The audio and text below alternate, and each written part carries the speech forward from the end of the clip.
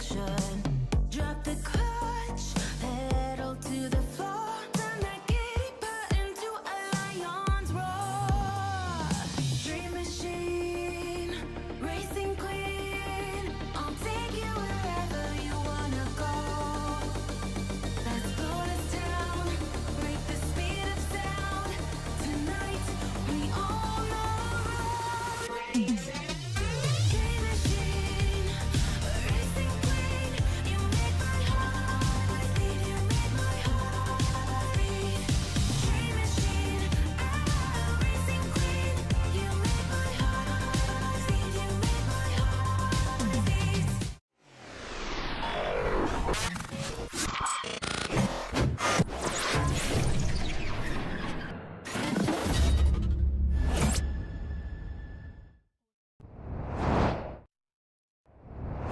Tonight was the New Year's Smash episode of Dynamite, the final AEW Dynamite of 2023, and the final Dynamite before World's End on Sunday at the Nassau Coliseum. And we had some developments tonight. In the final segment of the show was supposed to be MJF and Samoa Joe teaming up to defend the Ring of Honor World Tag Team titles against the Devil's Henchmen, two of the Devil's masked men. And you knew that it was going to be more of an angle than a match for two reasons. Number one, MJF is dealing with an injury, and so it would be very stupid to put him in an actual match 3 days before the pay-per-view. That would be dumb. But also, they sent them out there at 10 p.m. And you knew the overrun wasn't going to be more than maybe 5 or 6 minutes. And so the question was, were we going to get a title change or not? MJF came out to the ring, but there was no Samoa Joe. Samoa Joe was laid out in the back. He was writhing in pain. He was holding his knee. Right? This all sounds very familiar. We've seen the Devil initiate attacks like this in the past. MJF said, I don't care. I'm going to defend the titles anyway. And what ends up happening is they pinned the AEW World Champion on television 3 days before he defends his world title in the main event on Saturday. Now, there's a good aspect to that, and there's a very bad aspect to that. The very bad aspect to that is that you just pinned your world champion by two nameless, faceless individuals on television 3 days before your pay-per-view to tell the same story that you just told a month ago at Full Gear, where the champion is hurt, he's wounded, going into his main event match against Switchblade Jay White. Here we are now the following month. It's the same story again, where the champion is wounded going into his main event on pay-per-view. The good aspect to what they did is they finally got those Ring of Honor World Tag Team titles the fuck off of MJF. Sayonara. Finally, he's rid himself of the Ring of Honor Tag Team titles. That I like. But the way they went about doing it, questionable. However, as it turned out, Samoa Joe was not hurt. And we got the big reveal, which you could see coming, as the Devil flashed on screen when it was all over. And the words, "Pleasure doing business with you," appeared on screen. And you could see it coming. And Samoa Joe smashes MJF right across the back with a steel chair. Lays him out, and the final parting shot of the show tonight is Samoa Joe standing over his dead body with his foot planted firmly on MJF's chest, holding up the AEW World Heavyweight title. Samoa Joe, unlikely to become the AEW World Champion at World's End on Saturday. All I will say is this. I was not convinced. Everybody was trying to convince me, oh, it's Adam Cole. Adam Cole is the Devil. It's Adam Cole. And I was unconvinced because I said, first of all, Adam Cole is, I do believe that Adam Cole is hurt. And I also just looked at it and said, well, they're dragging this out for so long. I wonder if they're going to go in a different direction. They're going to give us a little bit of a twist. I just can't see it being Adam Cole if he is that injured. The only logical explanation that one would be left with based on the way they went off the air with this show tonight is that Adam Cole is the Devil. I guess with an outside shot that it could potentially be Britt Baker. A lot of people have thought maybe it's Britt Baker. That's really the only logical conclusion one could be left with, because if you remember, When this all started and MJF finally agreed to give Joe his shot, let Joe be his partner and defend the titles, go ahead, give Joe that shot. It was Adam Cole. Adam Cole is the one who talked him into it in the first place. Samoa Joe wasn't just working with the devil for 1 week. He's been working with him this entire this entire time. So I will sit here and tell you now that, yes, actually the person, the name, or names that make the most sense for the devil reveal would be Adam Cole and or Britt Baker. Because then you could tie it all together. All I know is this. We need to get the devil reveal on Saturday at World's End. We've heard Wardlow talking about how your world is coming to an end, right? Really teasing that he's tied in and involved in this in some way. If he's not the devil, that he could be, you know, one of the devil's henchmen. And I'm looking at the big picture here. Okay, how could this all play out? If it all plays out on Saturday, are we looking at Adam Cole and or Britt Baker as the devil? And we're looking at Matt Taven and Mike Bennett as your new Ring of Honor World Tag Team Champions, because I'll bet you anything they were the ones supposedly under the mask, right? Under the black masks tonight. They're probably the new Ring of Honor World Tag Team Champions. You get Adam Cole leading Roddy and the Kingdom, and Wardlow could be tied in there as well because he doesn't like MJF. That may be your crew. It could be Cole and Britt with the Kingdom and Wardlow. That could be the Devil's crew. That's what's looking likely to me here as we head into this weekend. But that was how they went off the air. The best part of the show tonight was nothing that happened in the closing segment. The best part of tonight's show was the Continental Classic. And this really has been the case for Dynamite and Collision, for that matter, for the entire month. The Continental Classic has given us some great professional wrestling on television.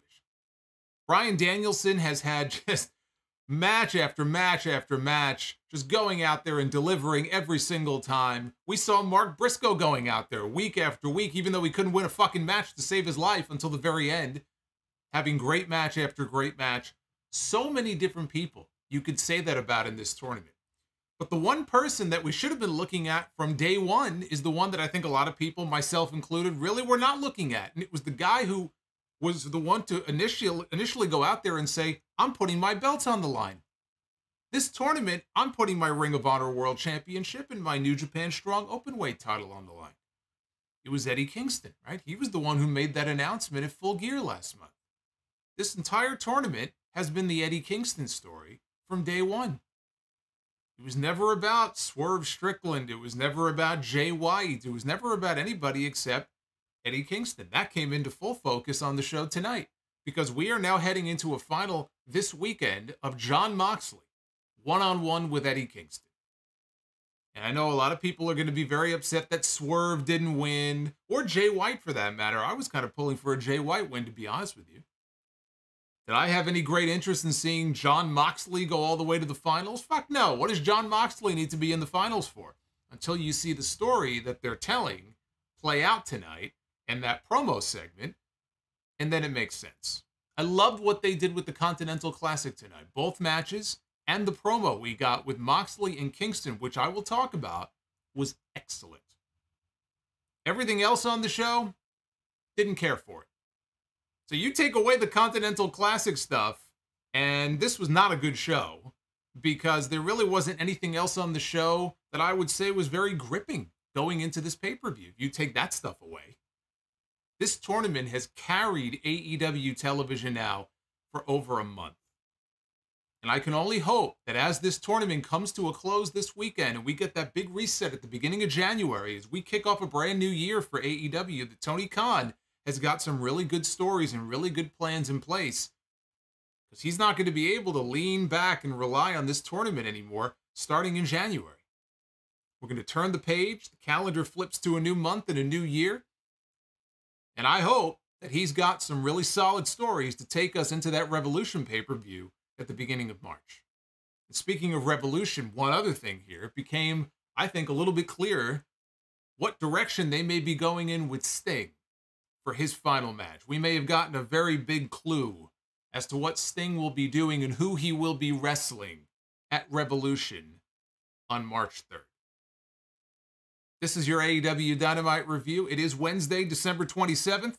2023. I am the Solomonster. Thank you so much for joining me for the final Dynamite stream of 2023. It's been fun having you guys along for the ride. Even when you don't like Dynamite, right? You always like the streams. So let's have another good one tonight. Like and subscribe. 400 likes is the goal to be the booker later on in the stream. I know we're already nearly halfway there, so hit that thumbs up. Super chats are open. I'm going to be reading your messages, and thank you to everybody who's already donated here before I even went live. I love you guys for that, so thank you. And we'll talk about some house cleaning stuff a little bit later on. Let's get right into this show, though, because we open with the Gold League final in the Continental Classic. Jon Moxley, Swerve Strickland, and Switchblade Jay White, all competing for a spot in the finals at World's End on Saturday for the Triple Crown. No time limit for the two final matches that we had on the show tonight. It's always been 20-minute time limits for every other match in the tournament. Not for either one of the finals here tonight on the show. One thing I wanted to point out, they have started using this elevated hard camera angle. And I first noticed it on Collision this past Saturday, where it has sort of a downward view of the ring, like an elevated downward view instead of more of a level view. They didn't use it for the entire show. In fact, they used it for very little of the show tonight, but they did open with it. They came back to it a little bit later on, so it feels to me like they're just experimenting with something new. I'm not really a fan of it, but I will say, for a company that gets a lot of criticism of late, for not doing enough to differentiate itself from WWE, and not doing enough to make it an alternative to WWE and every other promotion that we see on TV. I appreciate the fact that production-wise, they're trying something different. Even if it's something that I don't like, at least they're trying something different. So that aspect of it I do like. And I want them to do that. I want them to try and experiment with new things and new ways of shooting the show. You never know what might stick. So that aspect of it I like. Jay White tried to exit the ring once the bell rang. Swerve, though, beat him to it, and he blocked his path. Moxley sent Jay out to the ringside area. Swerve kept back into the ring. He rolled up Moxley for a quick 2 count. Moxley and Swerve, they ended up fighting at ringside, and they teamed up to toss Jay over the barricade and into the crowd. All three men ended up brawling into the crowd here at the beginning of this match. And I think it was Excalibur on commentary who made a comment saying, "This is not what I expected from this match." And I just thought, really, have you not seen a Jon Moxley match? You've called most of his matches in this company. How do you not see a Jon Moxley match devolving into a brawl in the crowd? What have you been watching? That's exactly what I expect from a Jon Moxley match. Especially a match like this where there's no disqualifications in a triple threat match. So Moxley crotched Jay on a guardrail. Swerve ended up sitting Moxley down in a chair. He was biting at his forehead. He backed up a little bit, and he got him with the double knees. Taz said that referee Paul Turner was being very lenient, and he understood the stakes in this match. And again, I said, how is he being lenient if there's no disqualifications in this match? Boy, that's mighty nice of him to be lenient. Can't disqualify them anyway. It's a triple threat match. He's got no choice. All he can do is tell them to get back in the ring. If Jon Moxley looks at him in the face and says, "Go fuck yourself," there's nothing he can do except smile and say, "Thank you, sir." He may have done that. All three men got back to ringside, and Jay chop blocked the back of Moxley's leg. Swerve, who was on the apron, drilled Jay, who was on the floor, with a knee strike. All three men got back into the ring. Moxley flipped off Swerve, who bit his finger in response. Swerve sent both men to ringside, then he went up top, and he flew Tanahashi style with a high fly flow, took both men down on the floor into a picture-in-picture break. Little tribute to the new president of New Japan, Hiroshi Tanahashi. Moxley, he flew in with a tope on Swerve when we came back from the break. Back inside, Moxley hit a stalling pile driver for 2. And the anvil elbows followed with a transition into a key lock, which Swerve was able to escape. He went up top, and when he came off, though, he dove into a kick and a paradigm shift for a 2 count. So now Moxley was very frustrated. He took Swerve outside. He went over by the table, over by the timekeeper's area. He pulled the tablecloth off. And whatever it was he was about to do, he was about to give him a power bomb maybe, whatever it was. Jay White comes over and hits him in the back with a steel chair. And then he smashed Moxley's leg. He was on the ground. He smashed his left leg with a chair. So the Jon Moxley threat was temporarily neutralized. In the ring, it was down to White and Swerve. Top rope 450 splash by Swerve a few moments later, connected, but Moxley flew in to break up the count with a stomp to Swerve. All three men were down. That took us into yet another picture-in-picture. After the break, Moxley got Jay White trapped in a sleeper hold. Swerve, though, came flying in and broke it up with a house call kick. Swerve avoided a Blade Runner. Jay White avoided a JML driver. And he sent Swerve hurling towards Moxley, who took his head off with a King Kong lariat. But then Moxley immediately got dropped with a Blade Runner. And Jay White tried for the pin. Swerve, though, interrupted to break up the count. So the match continues. So Jay White now, he's frustrated. He goes outside the ring, and he grabs the chair, brings it inside. He flattens Moxley with it. Then he wedges it in between the buckles, between the top rope and the middle rope. He went to go send Swerve into it. Swerve, though, reversed him head first into the chair hard.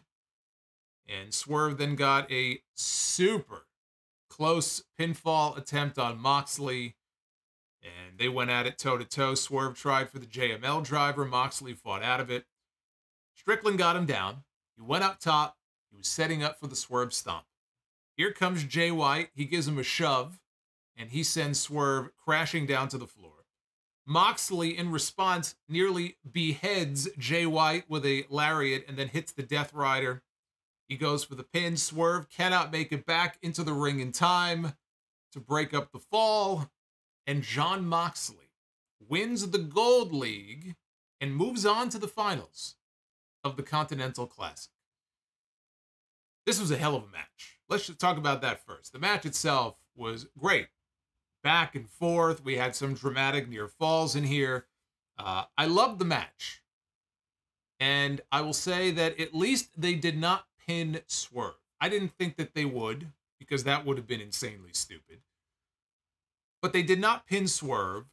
Now, I was not upset about him losing because it became very clear after Collision on Saturday that Swerve was not winning this match. After Keith Lee beat Brian Cage on Saturday, he was in the ring. He cut a promo. He had a cinder block in the ring. He never mentioned Swerve's name. But he was clearly talking about Swerve. About what Swerve did to him a year ago when he came off the top rope with a Swerve stomp, stomped a cinder block across his chest. I think back then Swerve still had, what was it, Trench, and what was the other guy's name? Remember when he had his two, I don't even know what you call them, his heavies, his minions, whatever you want to call them. Remember one of the guys was Parker Boudreaux from NXT. He got fired and AEW picked him up. Or so we thought. He was going to be one of Swerve's guys in his faction. Yeah, that didn't last very long. That was a year ago. They're coming back to this now. But Keith Lee made it very clear he was not done with Swerve, and he was going to be coming to Dynamite to confront him. I thought he was going to cost him the match. But whatever they were going to do, I said, okay, well, obviously, we're going to get Swerve and Keith Lee at World's End because this guy's not winning in the match on Wednesday. The only question is it Moxley or Jay White that goes to the finals? And I was thinking and pulling for Jay White. Because then we either get a first-time ever match with Jay White and Bryan Danielson, or we get a rematch between Jay White and Eddie Kingston from the match they had in New Japan earlier this year when Jay White lost. And the stipulation was that if he loses, he can never again wrestle for New Japan. Of course, the way around that would be if we got a rematch in the finals at World's End, and Jay White wins the Triple Crown. The Triple Crown is meant to be defended in AEW, Ring of Honor, New Japan, right? That could be Jay White's way back into New Japan and wrestle some matches in New Japan. So I would have been fine with the Jay White Eddie Kingston final or a Jay White Bryan Danielson final on Saturday. But then I look at what they did later in the show. Because at this point, I'm like, Moxley. Like, why? Why is that necessary to have Jon Moxley in the finals of this tournament? Then I see what they did later in the show, and I have a different viewpoint on it. And we'll get into that when I talk about the Eddie Kingston, Bryan Danielson match. But the match itself here, to open the show, this was a fucking great match. Now, when they came back from the break, Tony Schiavone was in the back with Prince Nana and a very pissed off Swerve Strickland. Strickland said he wanted this so bad, as the Continental Classic was breathing life back into the wrestling business. Then he brings up Keith Lee, wanting to pay him a visit tonight. And he said, look, I'm not busy on Saturday. I'm going to be on Long Island, and I'm not busy. I got nothing to do. Schiavone said that actually Keith Lee is here tonight, but he said that in case he misses Swerve, and then he pulls out a contract. He says he has this contract for a match at World's End. And Prince Nana was furious because this did not get his approval. They did not run this by him first. And Swerve calmed him down and said, let's see if he shows up on Saturday.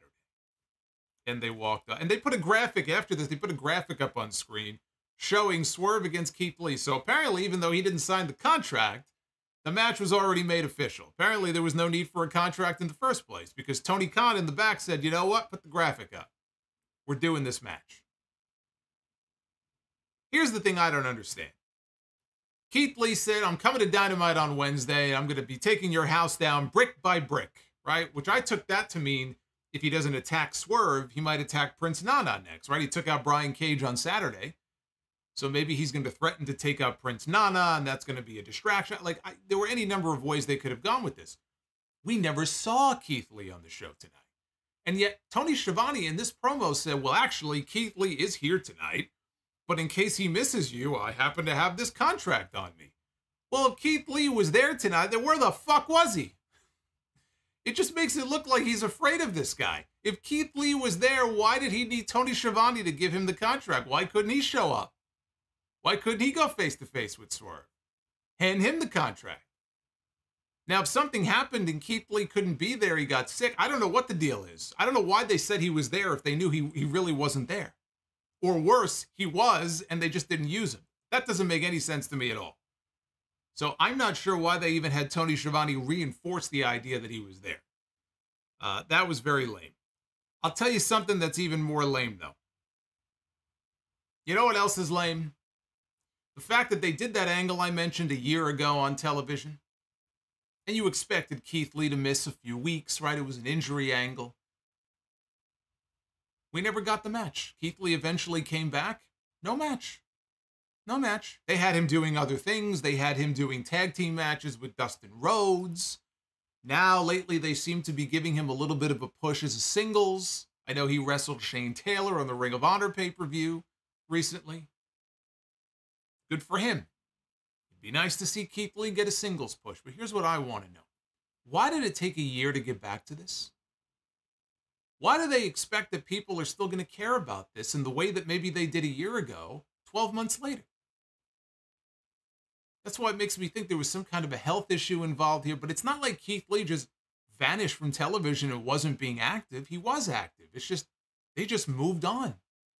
Now they're revisiting a dead angle. Swerve feels like a man on the ascent. This feels like it's beneath him. This feels like he's actually going backwards. But we're going to get the match finally. I guess better late than never. We're going to get Swerve and Keith Lee at World's End. It only took a year to get the match done. I don't understand it. But here we are. We're getting Swerve and Keith Lee this weekend. Renee was on stage, and she welcomed Mariah May and wanted to know why she attacked Riho last week. And Mariah May said that she did so to support Toni Storm, which is something that all of us should be doing. Mariah said that she did so, well, she said in 2023, it wasn't very glamorous for her. That's also part of the reason why she's so supportive of Toni Storm, but yet for her, 2023 wasn't a lot of glamour in this year. But 2024 is going to be a better year for her. And that's why she's here to announce that she's going to make her in-ring debut next week on the very first Dynamite of 2024. There were people in the crowd who booed, which was the only noise I heard for this entire segment. But they booed. Riho's music hit, and then the chase was on. Mariah ran into the ring. Riho chased after her. Mariah was begging off.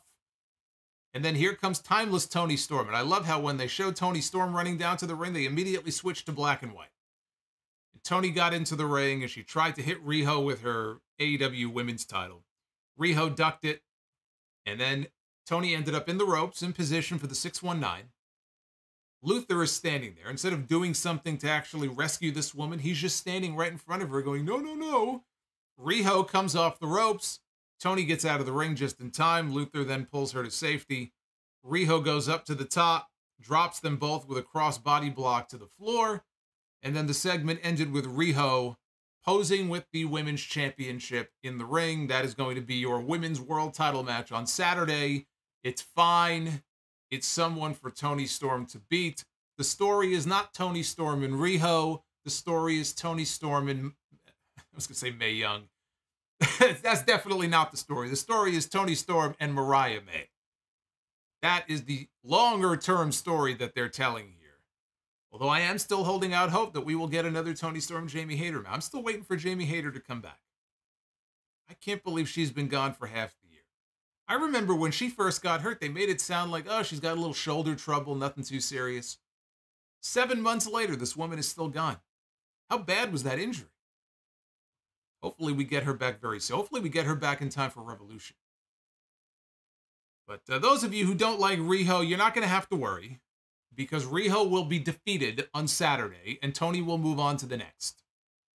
So calm yourself down. Well, the Riho regime is going to come after you. We got a video package for Miro, who said that once the Continental Classic was finished, he would look to fight Andrade El Idolo. He doesn't want to fight Andrade because he's a client of his wife's, which doesn't sound right. His wife has been managing Andrade. That's what he means.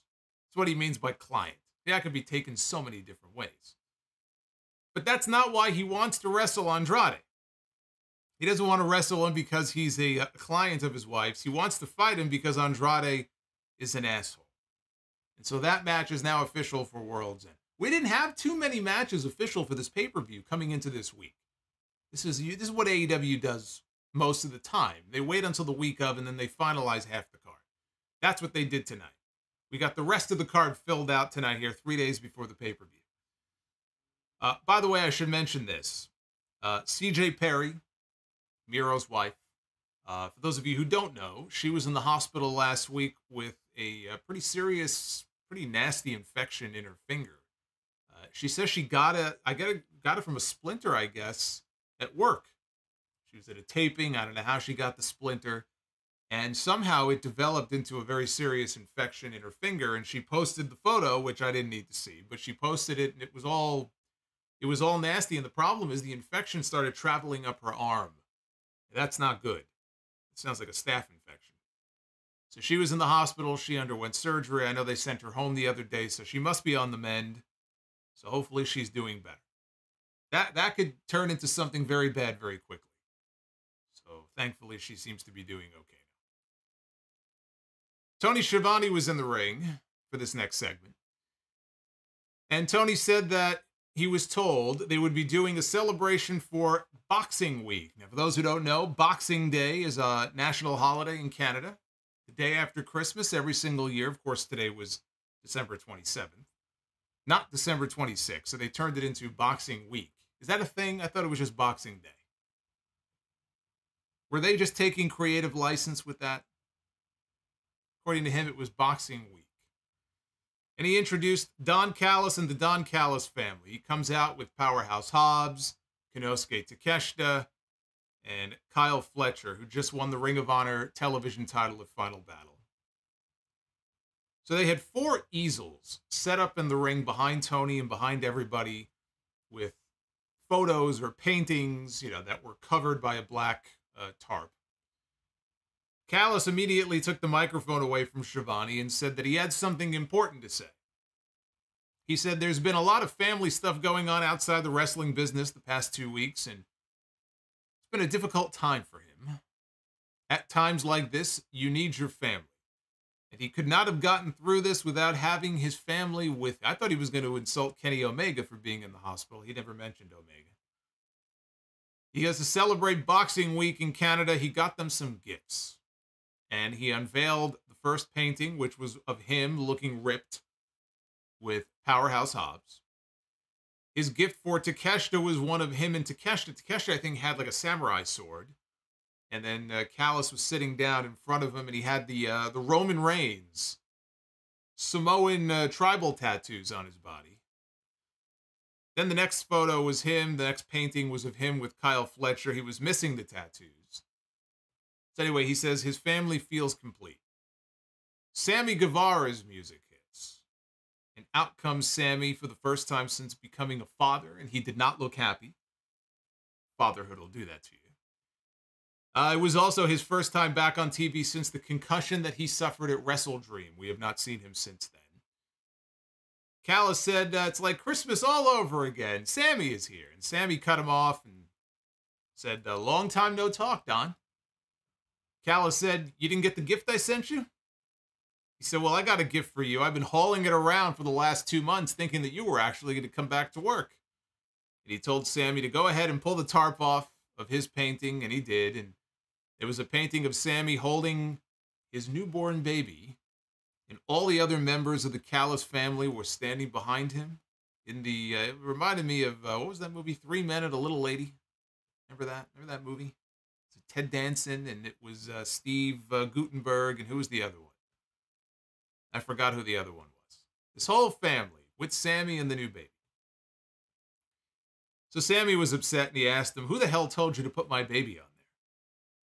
Callis said, let's be honest, you're not exactly mentally capable of being a parent. You're going to need all the help you can get.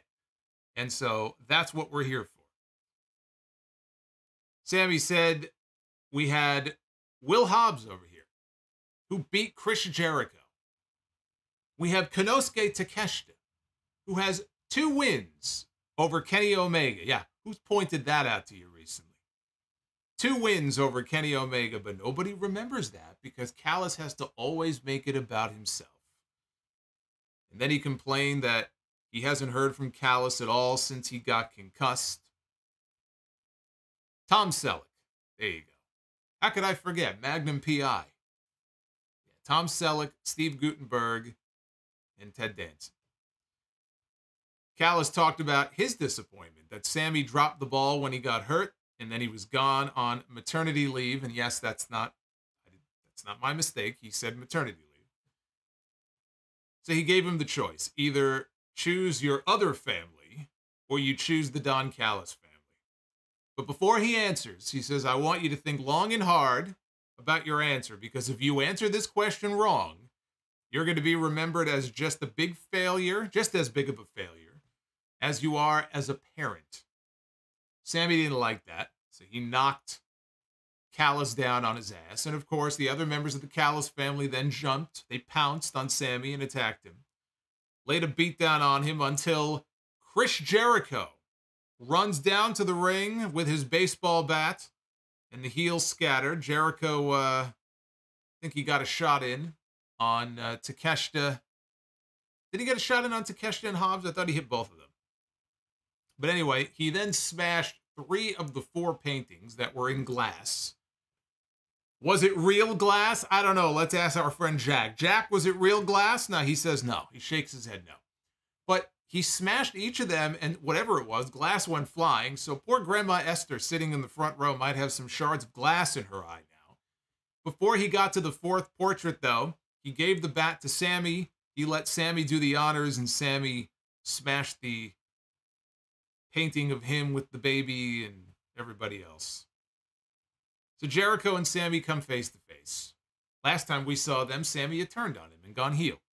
This time, it looked like they were coming in for a handshake, and Sammy instead went in and he gave Jericho a big old hug. So just like that, Sammy Guevara back together with Chris Jericho, once again a babyface. babyface. But the reunion did not last very long because who comes out? Ricky Starks and Big Bill. They attack both men from behind and beat them both down. Now the lights go out. Tony Khan loves it when the lights go out. Lights come back on, and it's Sting and Darby Allin in the ring. Sting has his baseball bat. He clubs Big Bill. This was hilarious. So he hits Big Bill with the baseball bat. And Bill now is standing there. He turns towards Jericho because the spot is that Jericho is going to take his bat, and now he's going to hit him with it. So he feeds himself into Jericho. He's waiting, and Jericho hits him with... He's being hit with baseball bats, right? So what does he do? Instead of going down, no. Now he gets hit the second time with the bat. Now he walks over towards Sting and gives Sting his back. And he waits for Sting to hit him with the bat. Still doesn't go down, though. So then Sting takes the bat and hits him in the knee. And finally, Big Bill goes down. It looked like he didn't know what was going on. And then finally, he rolled out of the ring. And, you know, I'm like, way to kill the baseball bat gimmick. I don't give a fuck that the guy's 7 feet tall. When you get hit with a baseball bat, especially the second and third time, you should go down. Instead of making it obvious that you're feeding for your opponent. Finally, this guy goes down. He rolls outside. As far as what they did here, Tony Khan was put in a tough spot because he had already announced a tag team title match for this pay-per-view coming up on Saturday. It was going to be Chris Jericho and Kenny Omega against Ricky Starks and Big Bill.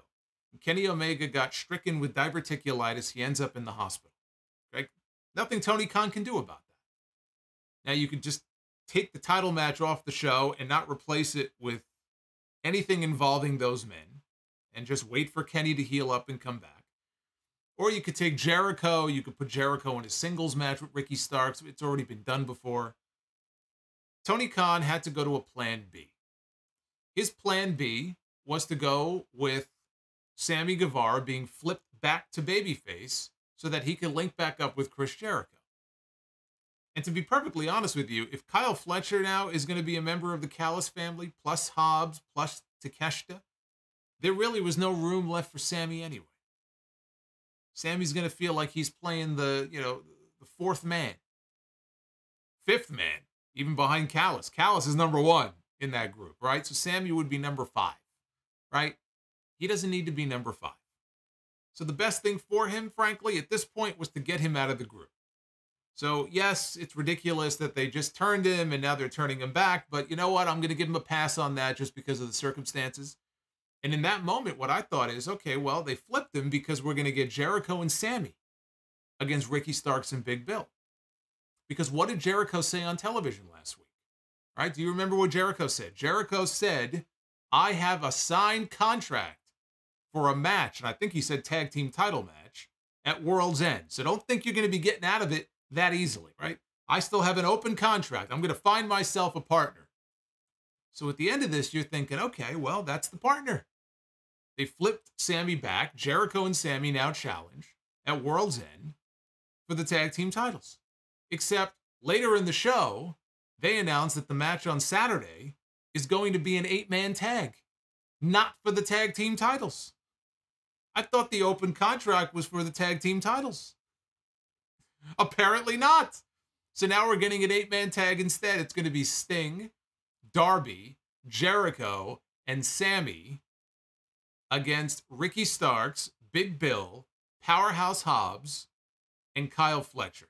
Kyle Fletcher, just him being in the match just screams, I'm taking the pin. Team Sting isn't losing. They've mentioned the fact that Sting has not lost a match. Of the 20-some-odd matches he's had since he debuted in this company, he has never lost a match. He's retiring in March. There's no drama here. Sting is not losing on Saturday. He might, look, he could potentially lose in March. I still don't think he's going to lose that either. He could potentially lose in his last match and put somebody over, but he's not losing this weekend. So that's why Kyle Fletcher is likely in the match. It better be.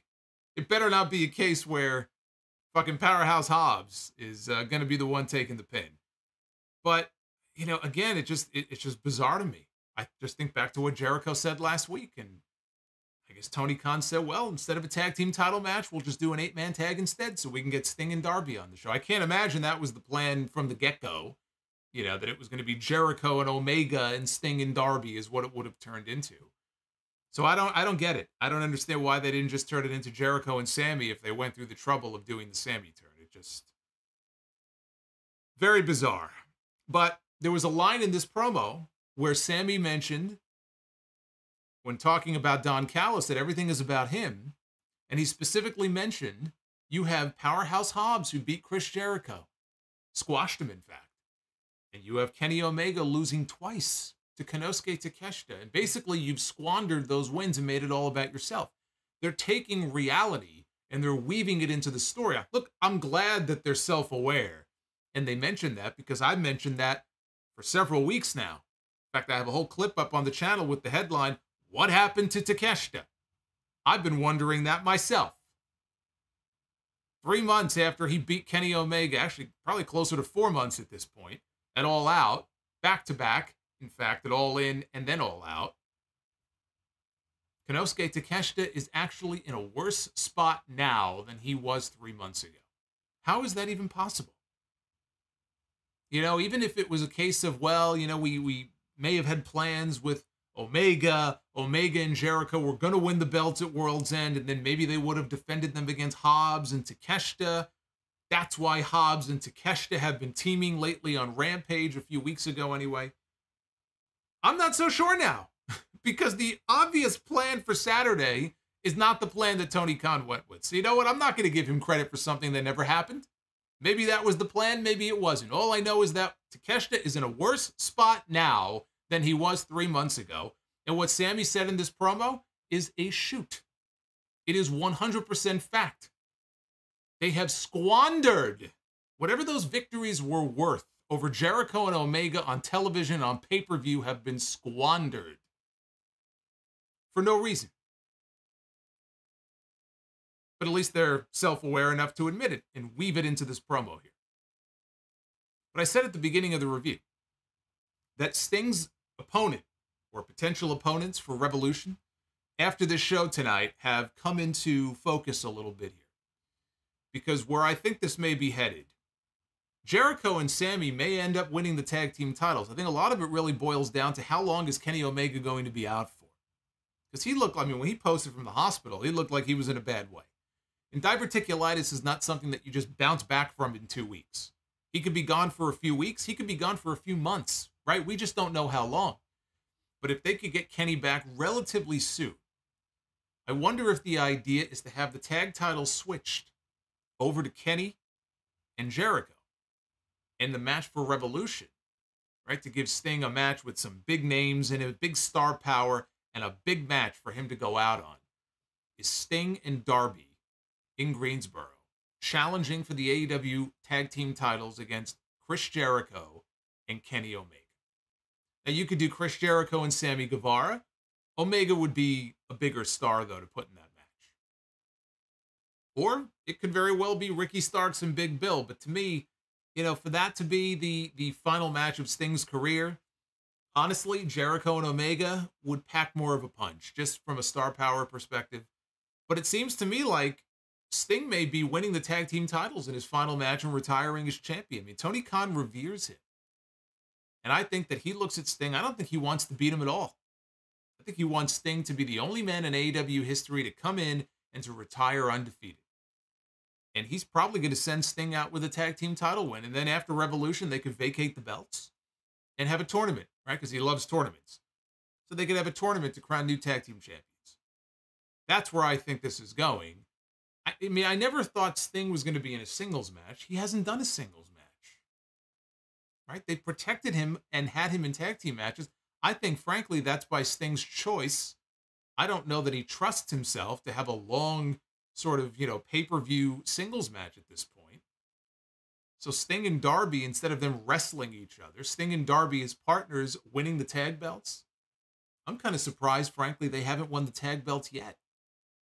I think that's what Tony Khan is saving for Revolution. And I'm fine with that.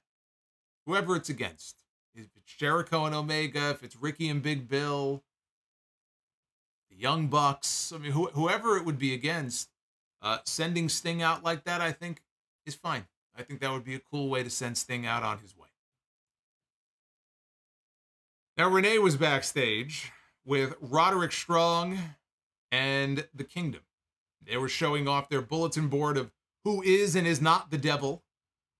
All signs, he said, pointed to MJF as the devil, and he promised to expose Max. I have to assume that the bulletin board here was inspired by It's Always Sunny in Philadelphia, and the Pepe Sylvia thing. I'm sure that was the whole point of doing the segment the way they did it. That's a famous scene from that show. Then we have the Continental Classic Blue League final with Bryan Danielson going one-on-one with Eddie Kingston. Loud chants for Eddie Kingston. This was a very pro-Eddie crowd here in Orlando. Boos for Danielson, yays for Eddie Kingston. And they showed a replay of Danielson grabbing and holding up a sign many weeks ago when he beat Eddie in the Continental Classic. And he grabbed a sign, and you see it here in the artwork tonight. Shout out to Steve. He held up a sign from the crowd that said, "Eddie is a bum." And they made it a point to show that sign. It was like a flashing neon sign that said, "Eddie is getting his win back. Eddie is getting his win back." Because that was the story. It's the redemption arc of Eddie Kingston in this tournament. So Eddie hit an early Saito suplex, and then he wrecked Danielson on a suicide dive. Both men actually went backwards into the steel guardrail. Danielson battled back and hit Kingston with a flying knee off the apron. And then Danielson stood over him and taunted the crowd, heading into a picture-in-picture break. As if there was any doubt about who was playing the role of heel in this match. Bryan Danielson left no doubt. Danielson caught Kingston in the label lock, and Kingston reached the ropes to break the hold. Bryan got Eddie up on the top turnbuckle facing the crowd, and Danielson joined him on the ropes. He was going to go for a side suplex. In mid-suplex, though, in mid-stride, Kingston turned his body and landed on top of Danielson, and Danielson sold it as if he had landed on the eye, because he still has the, it's not really a patch, but he's got the bandage around the eye. So he sold it like Eddie landed on the eye. We got a double down here. It took us into picture-in-picture. During the picture-in-picture, both men came face-to-face, and Danielson just spat right in Eddie's face. Then we got a chop battle between the two of them, and they were just brutalizing each other. And Kingston got Bryan down on his knees and just kept chopping away, and Danielson's chest was all bruised and bloody underneath the skin. But he grabbed Kingston, and he delivered a shoulder capture suplex for a near fall. So now Danielson starts laying in the yes kicks. And then Eddie Kingston, from his knees, looks up and spits in Bryan Danielson's face, right? Just for what Danielson did to him, he spat right back in his face. So Kingston ends up turning Danielson inside out with a lariat. He followed that up with a Northern Lights bomb, but Danielson kicked out. And they mentioned on commentary that's how Kingston beat Andrade in the main event of Collision this past weekend. So Danielson connected with the Busaiku knee. He stacked Eddie for the pin, and Eddie Kingston got a shoulder up to stay alive in this match. After this, Danielson started raining down the hammer and anvil elbows. Bryce Remsburg is there to check on Eddie and make sure he's still conscious, or else he's going to call it off. Eddie is telling him, no, I'm fine. And then Bryan looked to the crowd and said, "It's time to kick this man's head in."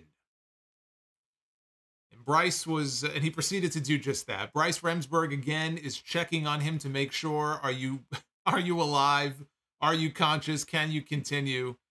And just to show that, in fact, he is still in this, he lifted his middle finger up at Bryan Danielson. And Danielson had a nice little smile at that. He enjoyed that. Loud chants of Eddie. Bryan then backed up into the corner, and when he came in for another Busaiku knee, he ran right into a spinning back fist and then a half-and-half suplex. There was another wild back fist that connected, and then Kingston hit a Kawada-style powerbomb with a high stack to pin Bryan Danielson and win the Blue League final. That sends him to the finals of the Continental Classic on Saturday to challenge his good friend, Jon Moxley, who made his way down after. Before I even get into the post-match, though, let me just talk about this match. Great, great stuff. I enjoyed this even more than the opener.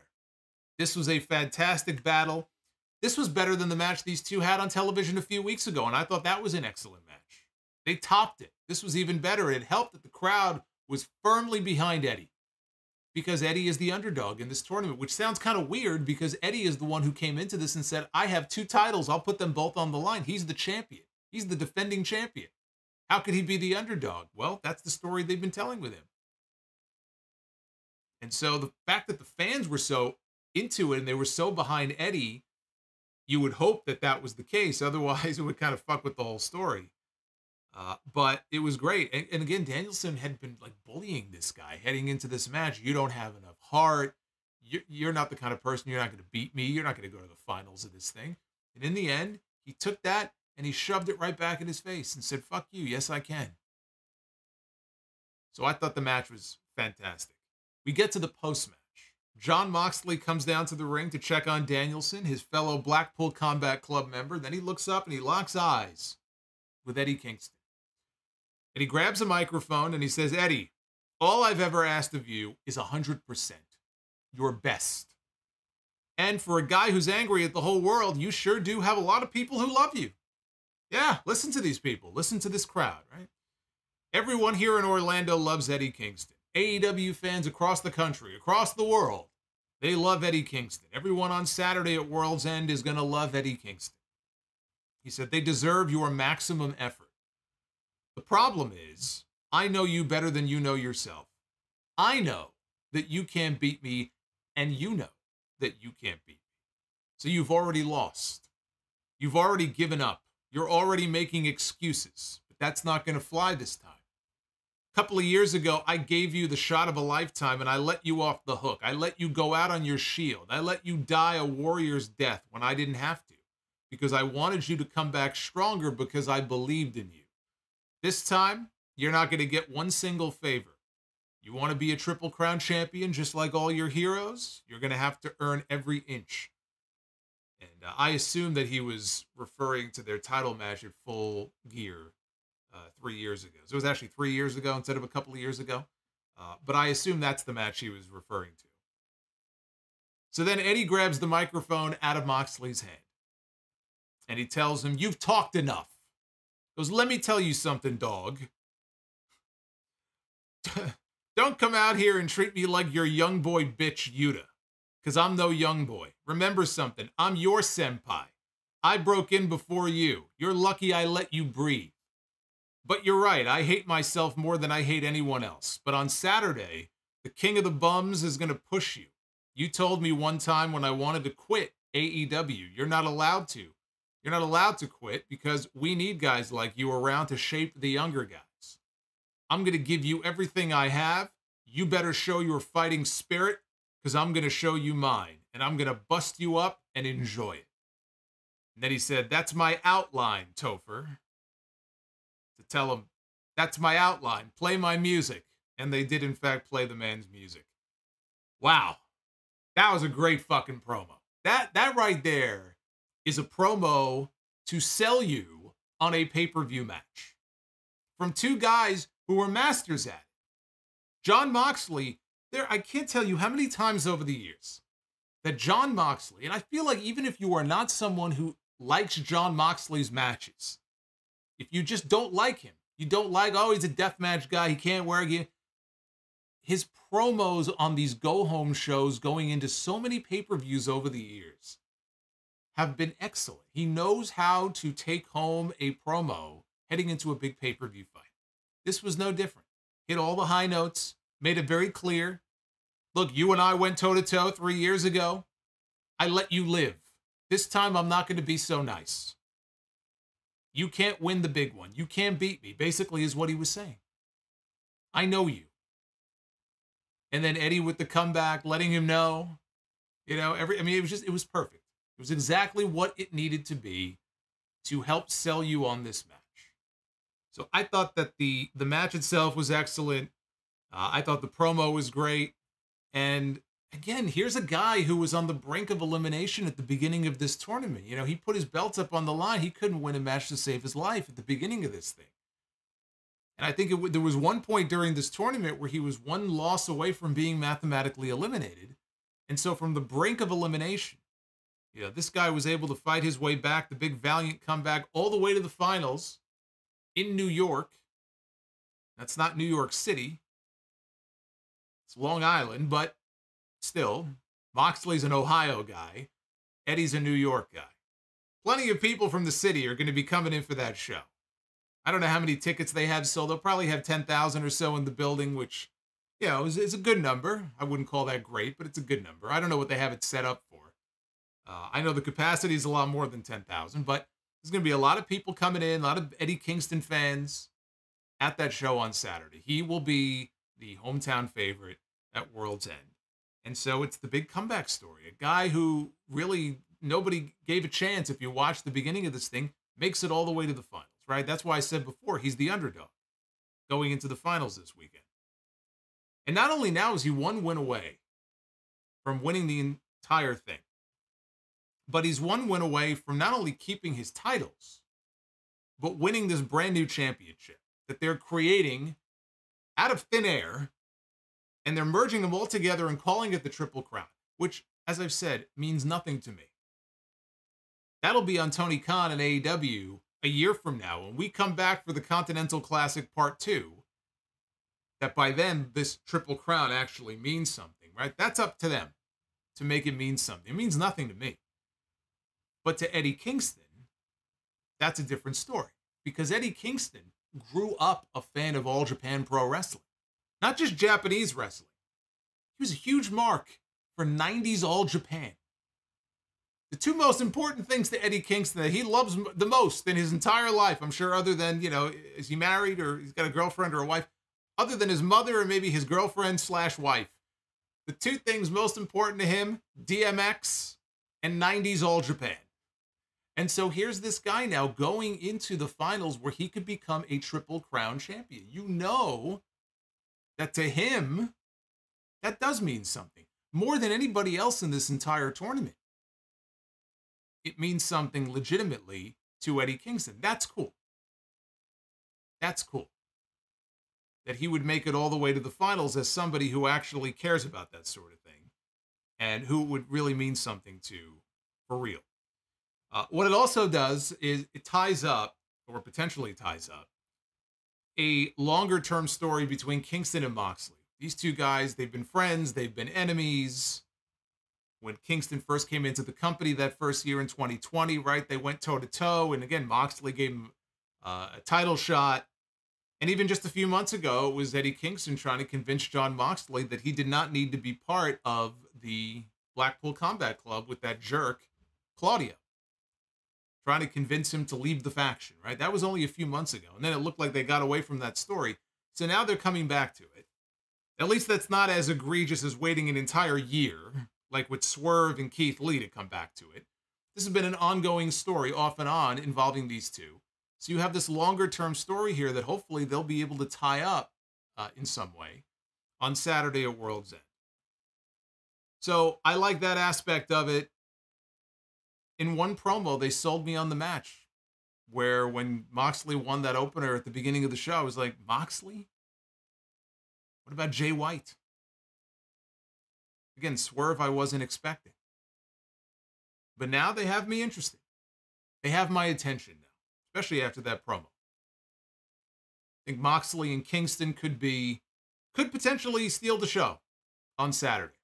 Especially if the crowd is as into that match as I think they will be. And we'll get to see what this Continental Classic belt, the Continental title, I guess they're calling it.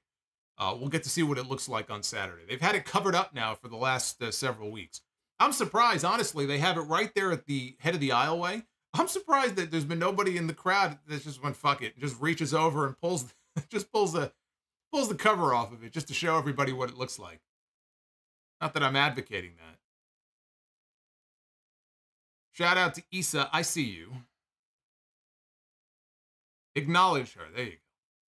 She'll appreciate that. After the break, Lexy Nair was in the back. She was supposed to do a sit-down interview with Christian Cage and Adam Copeland. Christian Cage was there. And we had Nick Wayne and, as he calls her, Mother Wayne She was there, no Adam Copeland. He's been waiting the whole show. Where's Copeland? Copeland finally shows up. He's not in the mood to talk. He immediately attacks Christian. He ended up beating him up into the hallway, and we had the mid-card crew show up to try to break the two of them up. So we never did get the sit-down interview that we were promised. They didn't do a very good job, though, because Copeland broke free, ran down the hallway, and ended up attacking Christian a second time.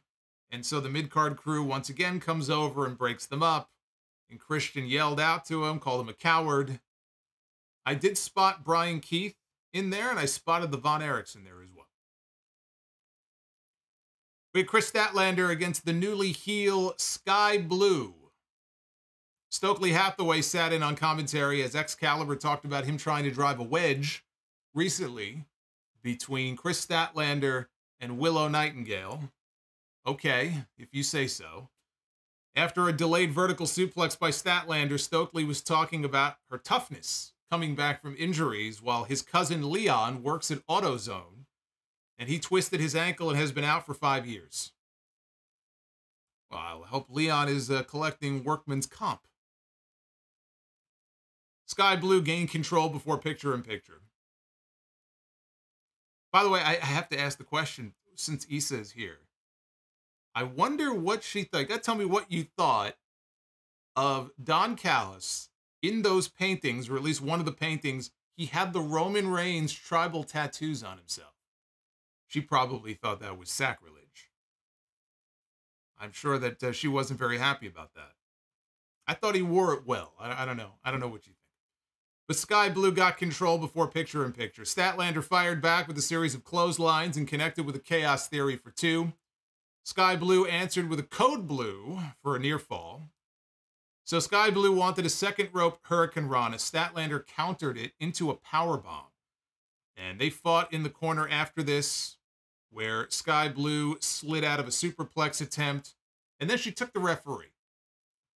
So now the referee is distracted. Here comes Julia Hart, the TBS champion, from underneath the ring, and Julia clobbered Statlander with her TBS title. And Sky Blue ended up winning with an Avalanche Code Blue. I thought the match was fine. I have no idea what's going on here, nor is any of this interesting enough for me to go out of my way to watch Rampage and Ring of Honor on a weekly basis to follow this story. But this story has now bled over into Dynamite, and I have no idea what's going on. But that's fine. That's my fault. Like I said, if I was interested enough to figure out what story is being told here, I would watch the other shows, but I ain't got time for that. When it was over, though, when the match was over, Sky Blue and Julia attacked Statlander before Willow Nightingale ran down to the ring and cleaned house. And as Hart and Blue retreated up the ramp, out came Abaddon, who's challenging Julia for the TBS title at World's End on Saturday. And so that was a little preview of what we are getting on Saturday.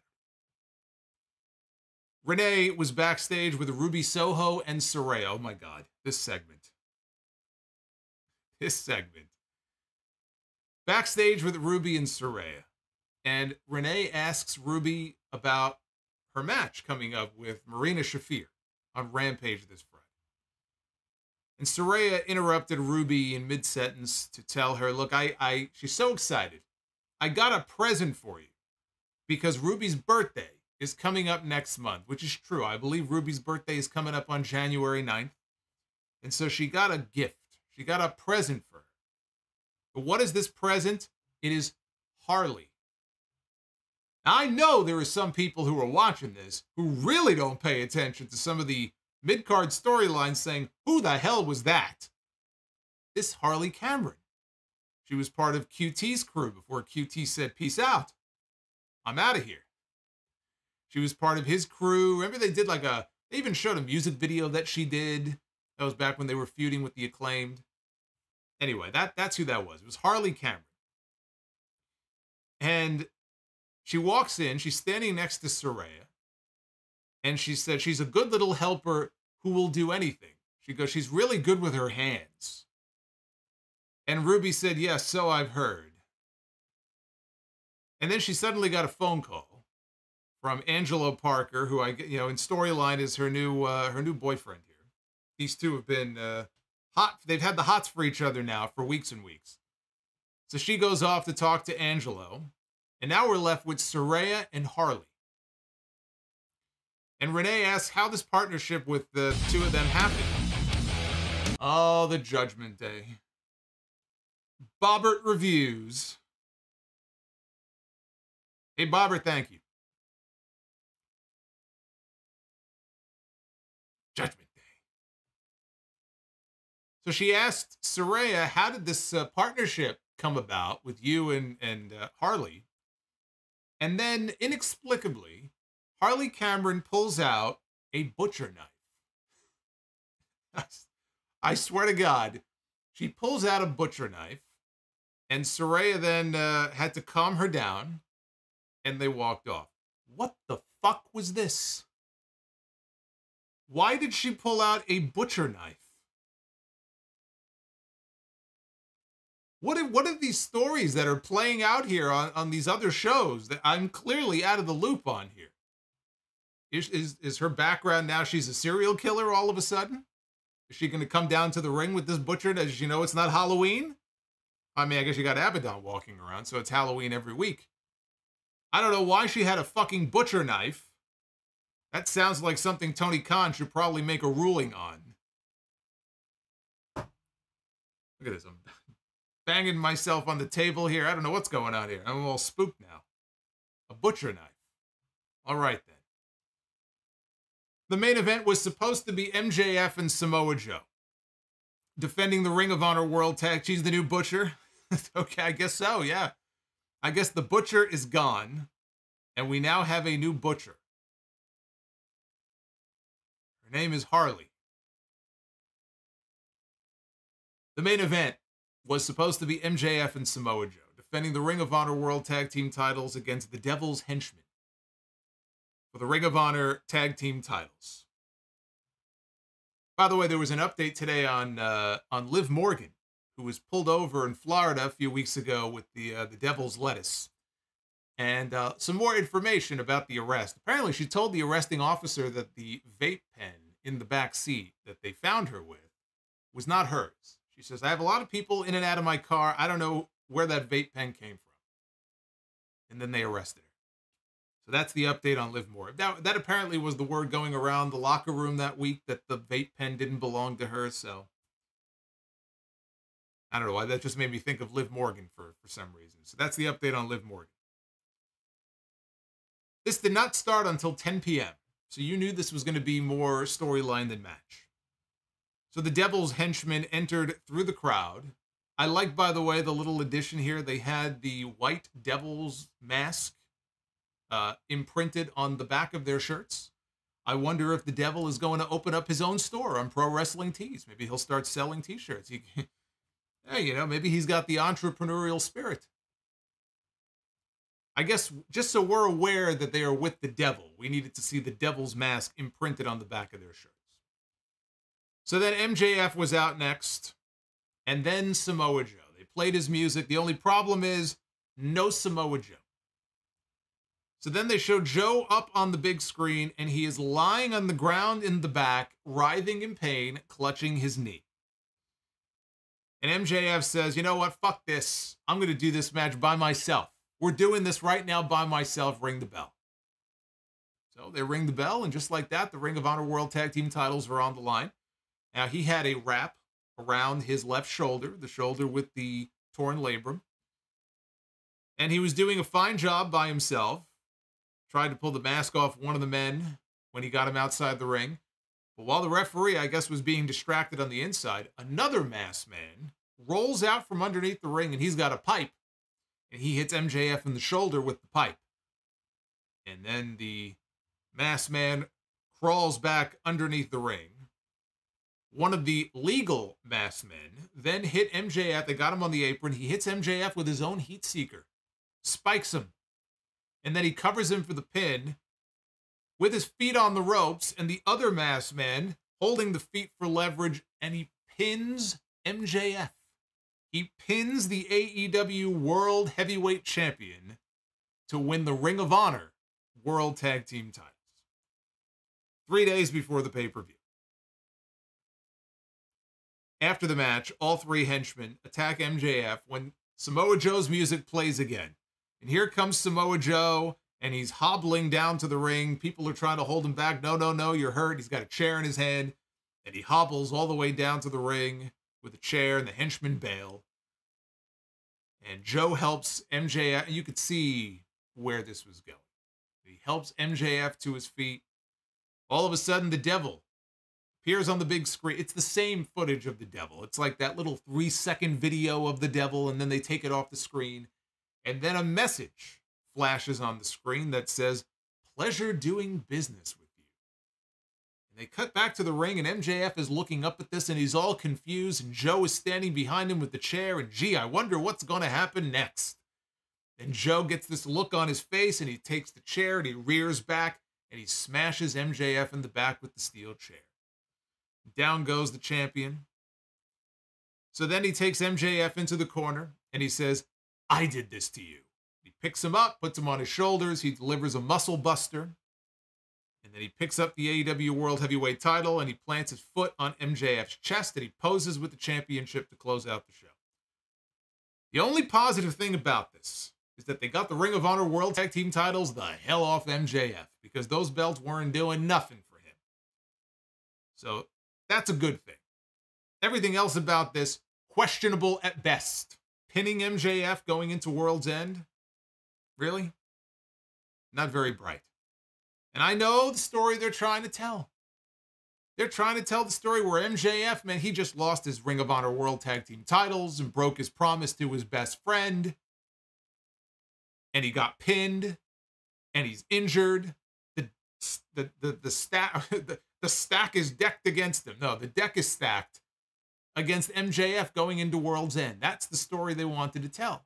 I get that. That doesn't make it good, but I see the story they're trying to tell. It's the same story we got a month ago at Full Gear, where MJF was hurt. We didn't even know if he was going to be able to come out and wrestle Jay White in the main event, but he did on one leg, and he still won. So now here we are into another pay-per-view, and the champion is hurt, and all I could think is, this guy beat Jay White with one leg. So he's going to have no problem with Samoa Joe at World's End. He already beat Samoa Joe at Grand Slam when he was healthy. Now he's got the bad shoulder. Didn't stop him last month against Jay White. He'll be fine. So again, the champion is wounded going into another pay-per-view main event. So now we know that Samoa Joe, he's a devil, but he is not the devil. We can rule him out. He is not the devil. That we now know. The question is, was he working with the devil this entire time, or was it just for the 1 week? My read on this is he's been working with whoever this devil is this entire time. And it's why I go back to Adam Cole. And maybe it is, in fact, as simple as Adam Cole is going to be the devil, which is what most people predicted from the word go on this. Because Adam Cole is the one who talked MJF into giving Joe the shot that he wanted. Joe said, I want a rematch for the AEW World title. I'll watch your back. I'll be your partner. I'll watch your back. You got to give me my rematch. And he was not going to do it. He told Joe, piss off. And it was Adam Cole sitting in the ring in the chair in his cast with his crutches who said, no. You've got to do this. You've got to give him his shot. So it sounds to me like this has all been the plan the entire time. Adam Cole maybe is the one pulling the strings. Maybe he is the devil after all. He and or Britt Baker end up being revealed as the devil. The thing is, I have no reason to doubt that the injury to Adam Cole is as they say. He is hurt. He did have significant surgery. He very likely is not going to be able to get back in the ring for a very long time. If that's the case, that means that they're going to drag this story out even longer. This is a story that needs, it's not going to end on Saturday, but this is a story that needs an end to the current chapter and to turn to the next one already. That has to happen at World's End this weekend, which means there has to be a reveal of some kind. Like, I know the story doesn't just end at World's End, but it has to open the next chapter of the story. as we go into this new year. Now, if that means that it's Adam Cole and then he'll just be the devil and send other people at MJF until he's ready to come back, yeah, but when is that going to be? Or have they been swerving us and the injury wasn't as serious as we were led to believe?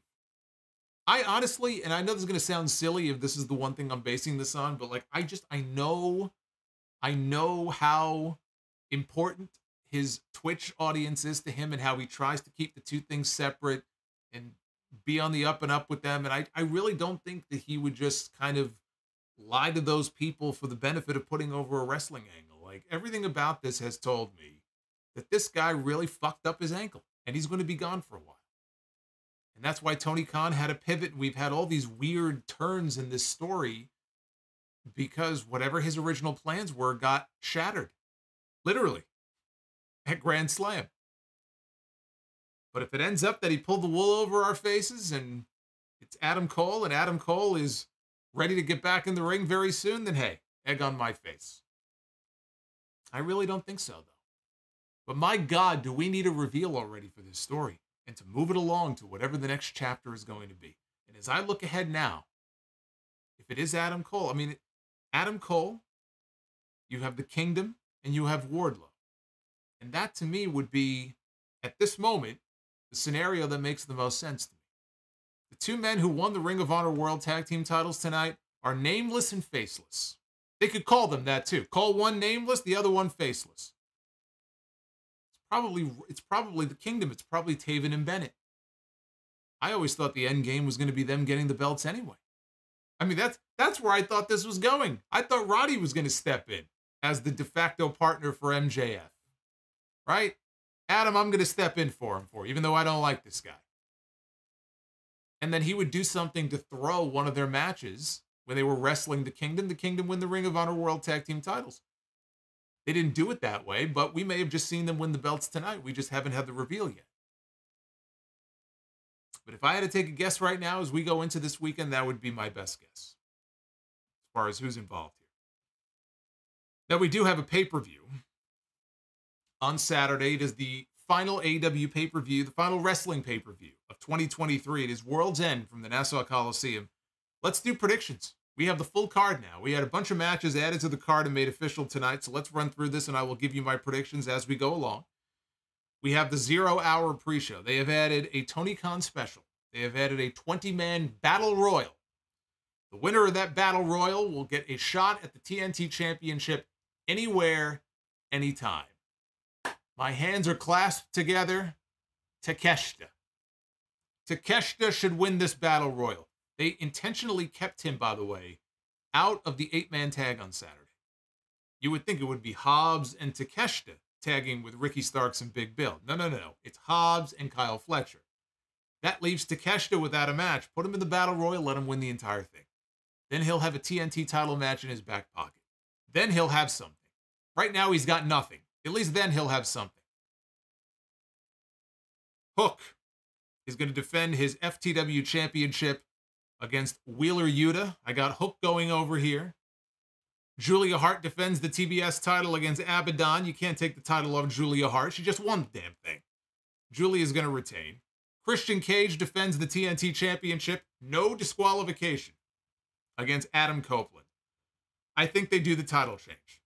I think Copeland is going to win the TNT title. That'll be his first championship, I believe, since 2011 when he retired the first time. They could always stretch this out to a third match. I think we're going to get a title change, though, on Saturday. And by the way, if Copeland wins the TNT title and let's say Takeshita wins the Battle Royal, if he could cash in on that title shot anytime, anywhere, who's to say he doesn't do it on Saturday? Right? I'm just saying. Technically, it's like a Money in the Bank. He can cash it in anywhere, anytime. Copeland could win and then immediately lose. Miro goes one-on-one with Andrade El Idolo. And I'm thinking Andrade is getting the win here. Toni Storm defends her AEW Women's World title against Riho.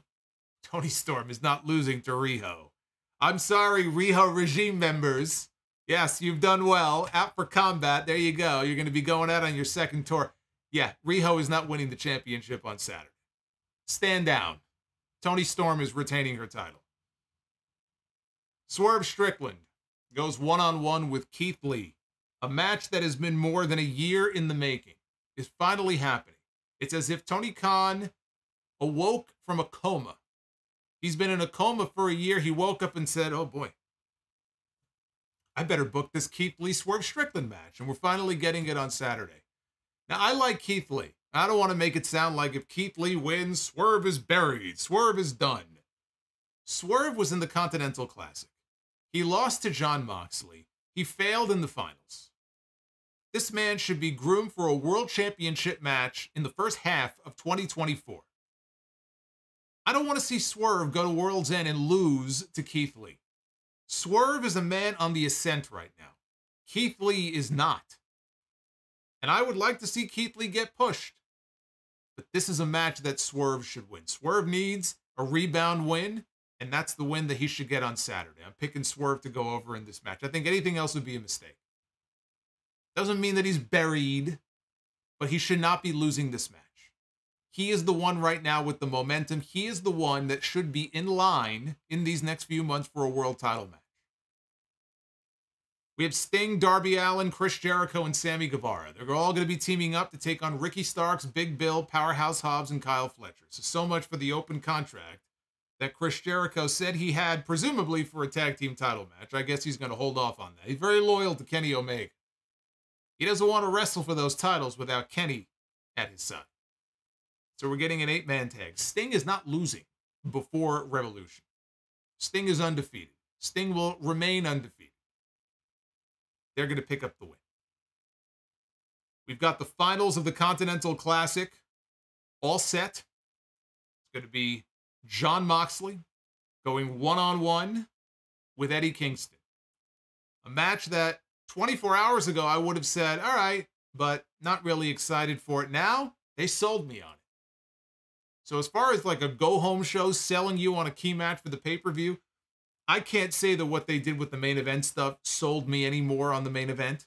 I mean, I like the idea of Samoa Joe challenging for the world championship in the main event. Like, I dig that. The angle they did tonight did nothing to get me any more excited for that match. But for the Continental Classic, that promo, that back and forth between Moxley and Kingston sold me.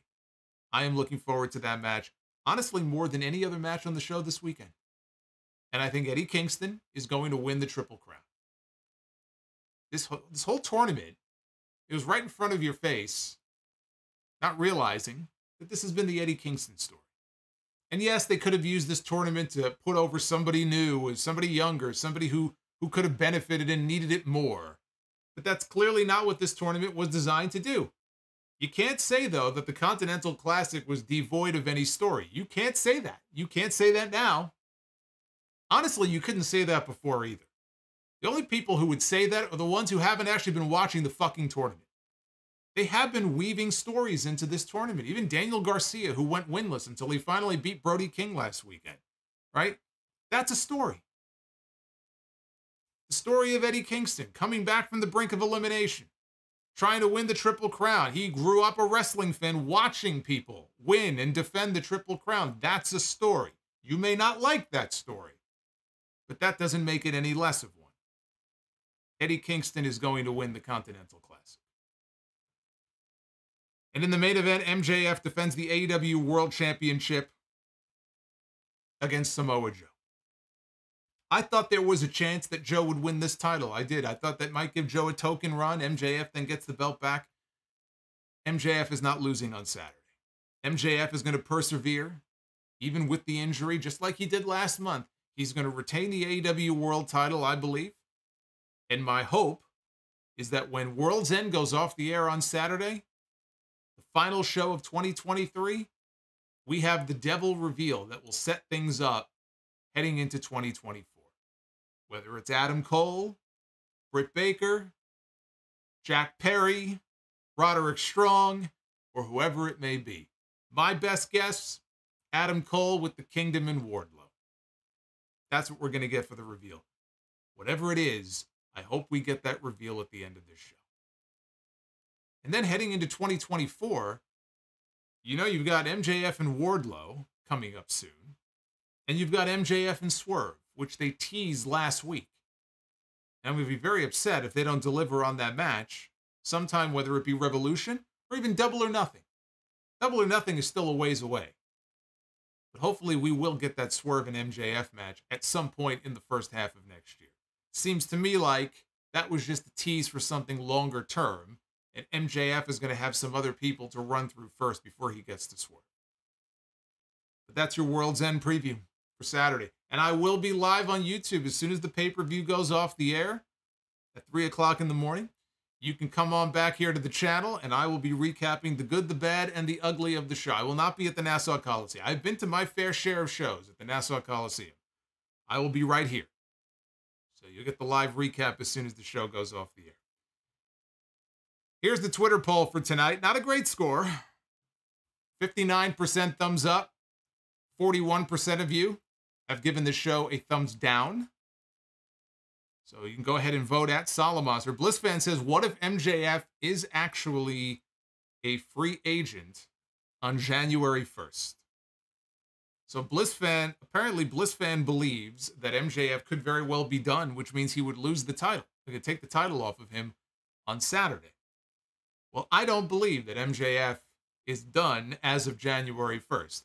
I am in the camp who believes that MJF re-signed a long time ago, because Tony Khan would be out of his fucking mind not to already have him re-signed and still have him in the position that he's in. So I believe he's already. I know he has said otherwise, but what else would he say publicly? That's why I didn't ask him about it, because I'm not going to ask a question that I already know the answer to. That's for other people to do. I believe that he's already re-signed. But I guess we'll find out, won't we? We're not that far off from January 1st. We won't have to wait that much longer. Hey, Del Fuego was at the arena tonight in Orlando. Del Fuego, let me know what you thought of the show. BlissFan says the Coliseum has become a dump. Has become? Have you been to the Coliseum before? Dump may be a little bit strong, but I wouldn't exactly say it was a sprawling oasis even before the renovation. I just hope that we get an actual crowd that has a pulse, because the Nassau Coliseum does not always have the best reputation when it comes to lively crowds. I mean, it's not quite Corpus Christi, but it's pretty close. But MJF, you know, he's a Long Island guy. He's in the main event, right? Eddie Kingston. I think we'll get a good crowd on Saturday. I hope so. We'll find out. We'll all find out together.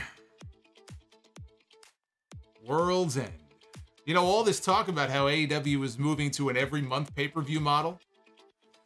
Apparently not. All those people who were so sure of that. We have January coming up. There's been no pay-per-view announced. We've got February coming up. There's been no pay-per-view announced. Shows you that those people know what they're talking about, don't they? That's right, and they also teased MJF and Hangman. So that could also be a potential direction. All right, and by the way, if you have predictions for World's End, you could also get those on in, and I will read them if you want to chime in. By the way, people have asked me about the Iron Claw. I did see the Iron Claw yesterday, and I'm going to have an Iron Claw review going up here on the channel tomorrow. Probably in the afternoon at some point, so watch for it. My full Iron Claw review on YouTube tomorrow afternoon. For those of you who have been asking me about the movie. Lady Fire Panda with the $20 super chat. Saw some people on X talking about wanting an Iron Claw style movie on Chris Benoit. To that I think about what Heyman said. 3 people died that night. Nancy and Daniel had no choice to die. He did. Fuck him. Well, his thoughts pretty much mirror mine. Yeah, we don't need that. They were gonna make a movie about Benoit. Remember, that was a movie that was being planned, and then it got shelved. And I think on the shelf is where it belongs. Jackie Fowler chiming in earlier with a $62 super chat. Hey Jackie, thank you very much. What do you think of a match between Cody Rhodes and AJ Styles? former face of AEW against the former face of TNA. The story being both men carried their companies, but AJ can say he was a world champion in his. Everything Cody has done, AJ has done first. So two things about that. Number one, I think a Cody-AJ match would be great, and I would love to see it. But they are not going to base their feud in WWE on the fact that Cody was in AEW and AJ was in TNA. Never going to happen. Nor should they, because they don't have to. Because the WWE audience doesn't give a shit. They don't. They don't give a shit about their past and other companies. AJ's been... How long has AJ been in WWE now? He's been there now for like 7 or 8 years. Is he so far removed from TNA to bring it up now would be silly. So they will absolutely not do a feud based on that. The closest you might get is if they're going back and forth on the stick and AJ throws a little dig in there about that just maybe for like the fans who know, but it's not going to be based around that. Like there's no way. There's no way that would happen. Steve Joseph, would you have a review up on the Iron Claw? Yes, tomorrow. It will be up tomorrow. I will have an audio review up on the channel tomorrow, so watch for it. I will give you my thoughts on the movie and get into a lot of the Von Erich history that was not included in the movie, including an entire Von Erich that was not included in the movie. Steve says, what was better, the wrestler or the Iron Claw? The wrestler. Wildbird, my suggestion, AEW needs to establish a weight class division like New Japan. I don't think they do. I don't think that that's the answer to the problem of why people are not as excited for the AEW product. I don't think you need weight class. Weight classes has nothing to do with it. Weight classes is not going to improve the product or make it any better or any worse. It's not necessary. Also, I have a problem with AEW. They need to stop overexposing their top-tier talent every week. Give them the Brock Lesnar and Roman Reigns schedule. Doesn't Tony Khan already do that? Don't we have people who show up and then don't show up for weeks at a time? I thought he was already doing that.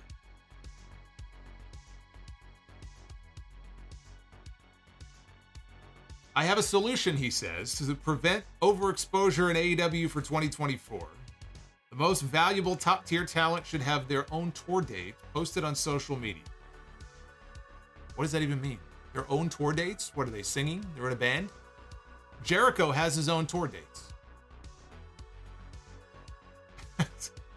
Is Malachi Black going to go on his own? I don't know what that means. You mean like independent dates? If anything, I would want my top-tier talent to not be going on tour. All that does is risk injury.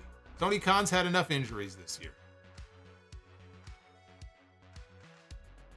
Zay97, thank you for the 10 bucks. I recently got back into wrestling since WWE put the belt on Jinder in 2017. That got you back into wrestling? Was Jinder Mahal as the WWE champion? God bless you. I only regret missing the Bloodline story. Is there any... Oh, okay, I misread. I misread your super chat. Okay, I thought you got back into wrestling because of Jinder Mahal. I was about to say, you're the one. He got out of wrestling because they put the belt on Jinder. Well, that makes more sense. I completely misunderstood your super chat. Is there any moments, matches, etc. that you recommend from 2017 to 2022? I'm going to leave the majority of that to the chat. I mean, I can't possibly name everything. I mean, you missed a lot of quality matches in that time. I can't possibly name them all. I mean, from 2017 to 2022, even when the television was at its worst as far as stories, 2018 was pretty bad. But I mean, just looking at WrestleMania, there were some really class matches on some of those shows. I mean, 2019, what you missed was the whole Kofi Mania thing at the beginning of the year, where the fans really got behind Kofi Kingston, and he beat Daniel Bryan at WrestleMania and won the championship.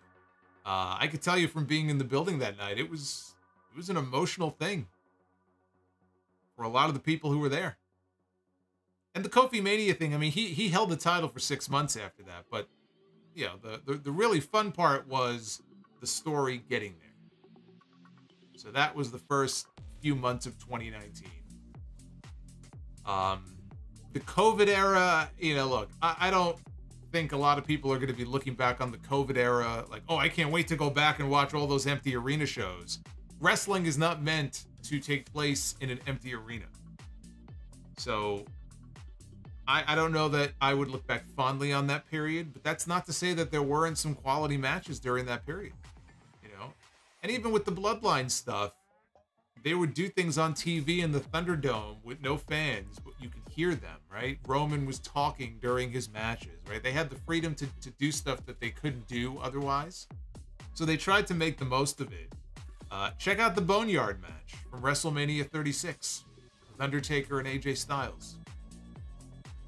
But I'm sure the chat will chime in with other things you should check out. Prince Vegeta, why does Tony Khan overprotect Moxley? Is it really that necessary to give him a win here than someone on the rise like Swerve? Well, again, he has his stories that he wants to tell, and Moxley is probably one of the highest paid guys in the entire company. He's re-signed until 2027. Moxley is one of his guys. So he feels the need to protect him. Jon Moxley has been the most protected guy on the roster since day one when he first came in. I mean, last year, you look at his win-loss record, it was ridiculous. So he really does. He goes out of his way to protect Moxley, which I kind of respect, honestly, that he would have one top guy he would protect that much with the hope that when he does lose, it means something. Like this Saturday when he loses to Eddie Kingston, hopefully it'll mean something. Wildbird, maybe Private Party is helping out the devil.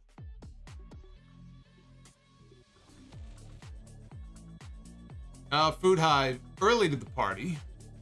So, what's up, chat? That was from Food Hive 2 hours ago. Is Food Hive still with us? What's going on, Food Hive? What are you cooking up tonight? Hypercam. Hope Mariah May gets to be creative with her character. Have not seen anyone make a generic, sexy gimmick nearly as hilarious as she did in Stardom. I hope so, too. Maroa with the $10 super chat. Was a great show with a bad ordering of segments. Devil stuff should have started, followed by the three-way. Everything else in the same position with Danielson against Eddie closing and Moxley and Eddie promo. I do wonder if part of it was also just that, well, I mean, I think the Devil thing is their top storyline right now, so that's why they wanted to end with it. But also, you run the risk if you're going to close out with a promo and you're already in your overrun, if they go over, you don't want that promo getting cut off in mid-promo. I would actually rather that go on when it did, so that way, something else gets cut. Not that same. So I'm actually okay with the ordering on the show tonight for that reason. Devin from NJ Racing Queen is going to be my wedding song. If my bride says no to it, then that marriage will not work for me, and I will divorce her right then and there. Well, that right there is a smart man. I agree with you. Let me know how it works out. Also, want Solo Bane to be the one who marries us. That I don't know about. You might have lost me on that. Misfit Wrestling Podcast. I still prefer Jay White finding his way back to New Japan, and I feel like this was the loophole. This would have been the loophole. But it doesn't mean that he can't find his way back at some point. I'm sure he will. It's wrestling. They'll always find a way, no matter how stupid it might sound. Paul Carpenter, so Samoa Joe was on the floor for no reason. Apparently, yeah, he was throwing them off the scent. He's a good actor, right? That's why they cast him to play, what's his role? Sweet Tooth, right? In Twisted Metal. I think that guy has a future in Hollywood. Rodimus Prime, Swerve against Lee on Saturday. Cool. Other than that, 1 year too late. That said, I'm pulling for Eddie to also win. Dylan Hensley with the $20 super chat. I should have mentioned before that sometimes Ricky Starks will visit the academy since that's where he graduated. I was at first nervous to meet him, but I always try to ask for advice, and the best advice he gave us was to work out. Well, because he knows how important that is. If you want to get television time, you got to look the part. That's smart advice. Maybe you should get on the same diet that Randy Orton and AJ Styles were on when they came back to TV. I don't know if you could afford it, though. See, they could afford it. Thank you, Dylan. That's very cool, though, that Ricky graduated from the same school. I did not know that. Marquand, 1976, dropping by to say happy holidays to everybody despite being sick as a dog right now. Well, that sucks. I'm sorry to hear that. Happy holidays to you, too. I hope you're well by the new year. I'm going to be here with all of you on New Year's Eve. I hope you're better by then. And you can join us. The Juliet. Scotty 2 Hottie made AEW debut in a dark match. Just what they need. Actually, Scotty would probably be a good coach for them. In the ring, I don't know about that. Samoan fan, I predict that the Devil will cost MJF the title at World's End and will unmask as Brandy Rhodes. The fans fucked her over, and so she screws them over back. You know, Brandy would technically be a free agent. She's not tied to a WWE contract, so she could sign with AEW if she wanted to. I think that's a terrible idea, but she could technically do that. DEH Sires, I despise babyface MJF. I am sick of it. Bobbert Reviews, Foosball is the devil. Says Mama Boucher. Ali Muhammad Power, Cole and Britt leading Spears, Wardlow, and... it doesn't have to be Spears. I think it would be leading Wardlow and the Kingdom and Roddy. And that's your crew. BD Skeleton. Dr. Britt Baker is the devil. Very possible. After tonight, I could see it. I could see it. Food Hive. I love that the company is improving its flaws. That might get you some heat. I know there are a lot of people who disagree. Based on the feedback I've been getting. Barry MK400. What was worse, the boxing match from WrestleMania 15 or the sumo match from WrestleMania 21? The sumo match from WrestleMania 21. And that's not even a question. You know why? You know how I know that? Because I'm still scarred. You know why I'm scarred. Because I still remember that moment where Big Show got thrown out of the ring and we got a nice ass shot. And he wasn't wearing anything except the sumo gear. That doesn't leave your brain. That sticks with you. The boxing match, I mean, it was over like that. Butterbean knocked him out, and it was over. Harmless. Maybe not the bar gun, but harmless. Big Show, I'm still scarred it's almost 20 years later, I'm still scarred by that. I saw more of Big Show that day than his wife does. Nash DTV. I know you hated the new Godzilla movie, but maybe I didn't say I hated the movie. Who said I hated the Godzilla movie?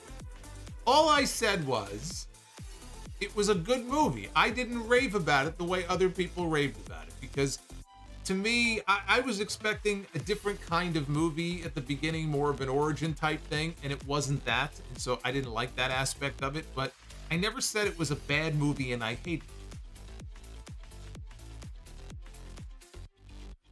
And by the way, he says, maybe you'll like Shin Godzilla. As soon as I came home, the next day, I watched Shin Godzilla for the first time. I actually enjoyed Shin Godzilla more. That doesn't mean I hated the new Godzilla movie. But I thought Shin Godzilla was actually really good and was more in line with the kind of Godzilla movie I was hoping to see. The only thing I would say about Shin Godzilla, if you've seen it, is the first appearance of Godzilla in that movie when he makes landfall. I thought it was a joke. When they showed Derp Face Godzilla, I said, what the fuck is that? And then, but I guess the story is that he was like morphing and he was in agony, or because as the movie went on, he looked more like Godzilla. I saw that. I said, am I watching a comedy? Like, you got to be kidding me. Is it because it has a low budget? Why does he look that way? It looked awful. Not as awful as Ric Flair in this Iron Claw movie, but still pretty awful. But I actually like Shin Godzilla a lot. Derp Face Godzilla, that's what he was. That's what he was. DEH Sires, this is a better version of Retribution. Is it though? Is it? Food Hive, what was for dinner? What was for dinner tonight? Chicken cutlets and Pillsbury crescent rolls. Nick Grasso, after tonight, I think the devil is going to swerve Samoa Joe and cost him the title at World's End. Well, however it goes down, I don't think Samoa Joe is walking out with the championship. Not after tonight.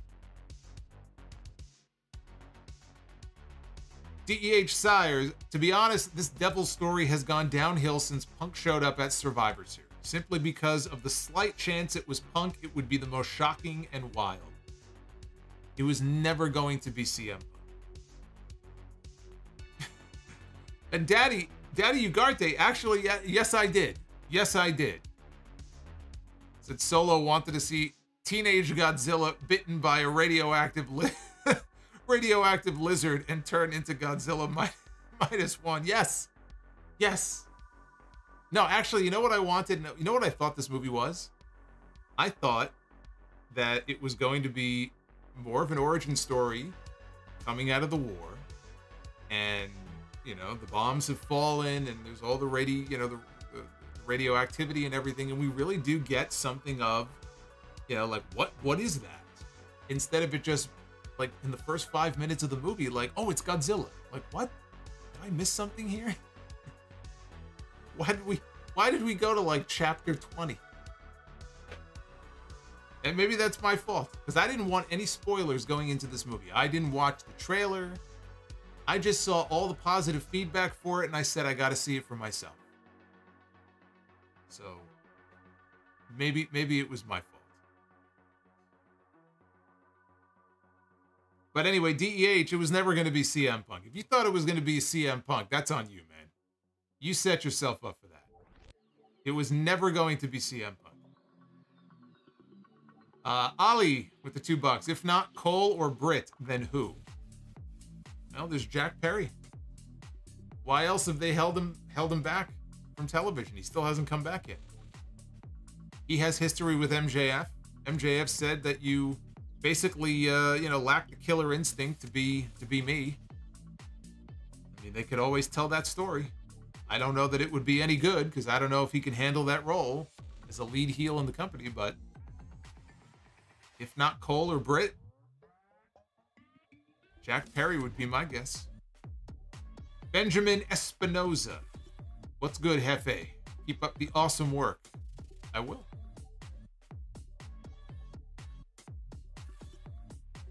Godzilla, the college years.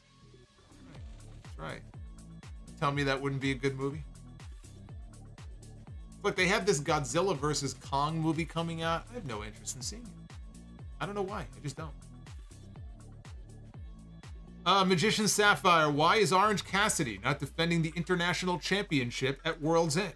Whatever your opinion is about the title, it should have a place on the card. Now it feels cold. Yeah, no shit.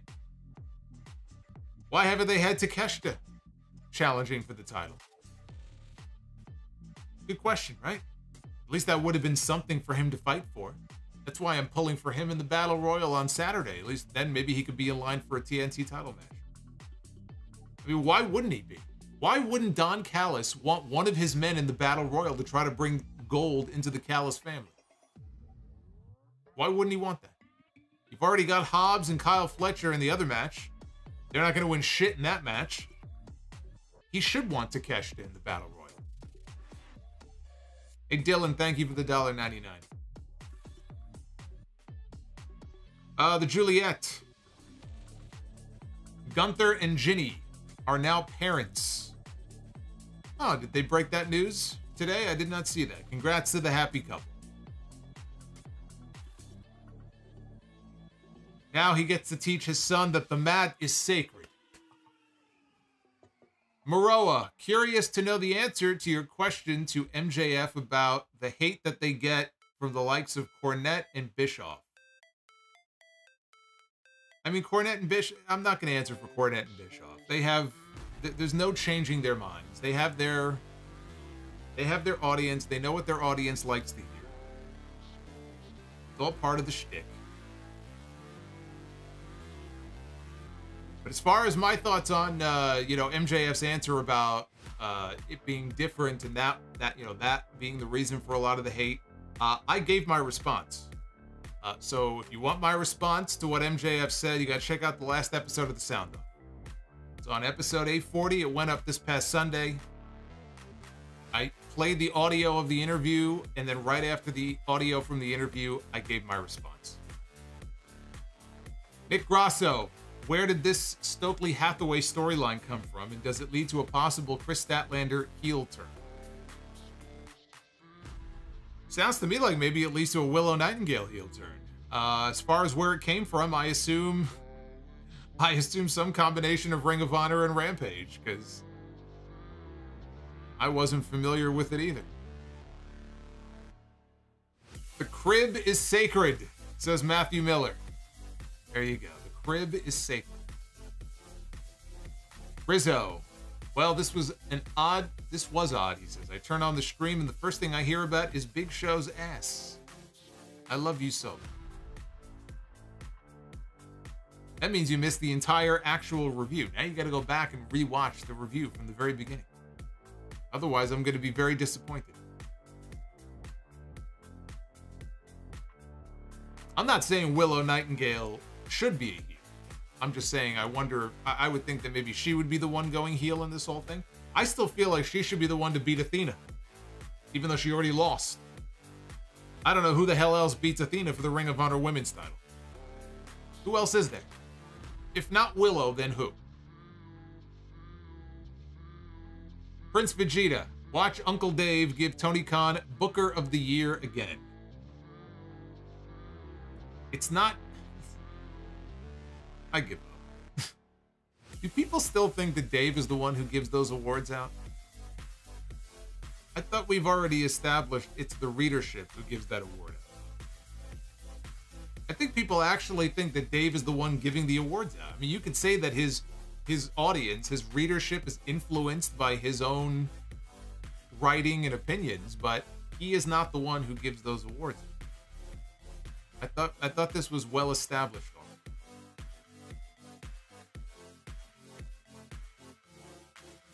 Hey, Del Fuego, he's been a channel member, Sound Off member for 25 months. 5 wrestling events this year. Sorry, I have not been on in a while. Life has been rough the last few months. I love you all. Well, I hope life gets better for you in the new year. So, happy new year to you, brother. Boots. Hell freezes over again. Cornette is the devil. Well, that would certainly get people talking. Jim Cornette was the devil. BCOM, see clearly. 3 questions. Number 1, why is Athena still in Ring of Honor? Beats the hell out of me. Number 2, where are the guns? Beats the hell out of me. Number 3, where should AEW go if not TNT or TBS? Happy holidays, Solo and chat family. They should go wherever Tony Khan can get the most money for his television programming, because otherwise they're going to be in a lot of trouble. And that roster is going to have to undergo some changes, because he will not be able to afford the roster as it currently stands if he does not get more money for his television shows. So wherever that is, he needs to go wherever he's going to get this. That's where he needs to go, whether it's streaming, whether it's television. He has to go where he's going to get the best deal. Red Emissary of Darkness. Buy or sell? Devil or Dark Order?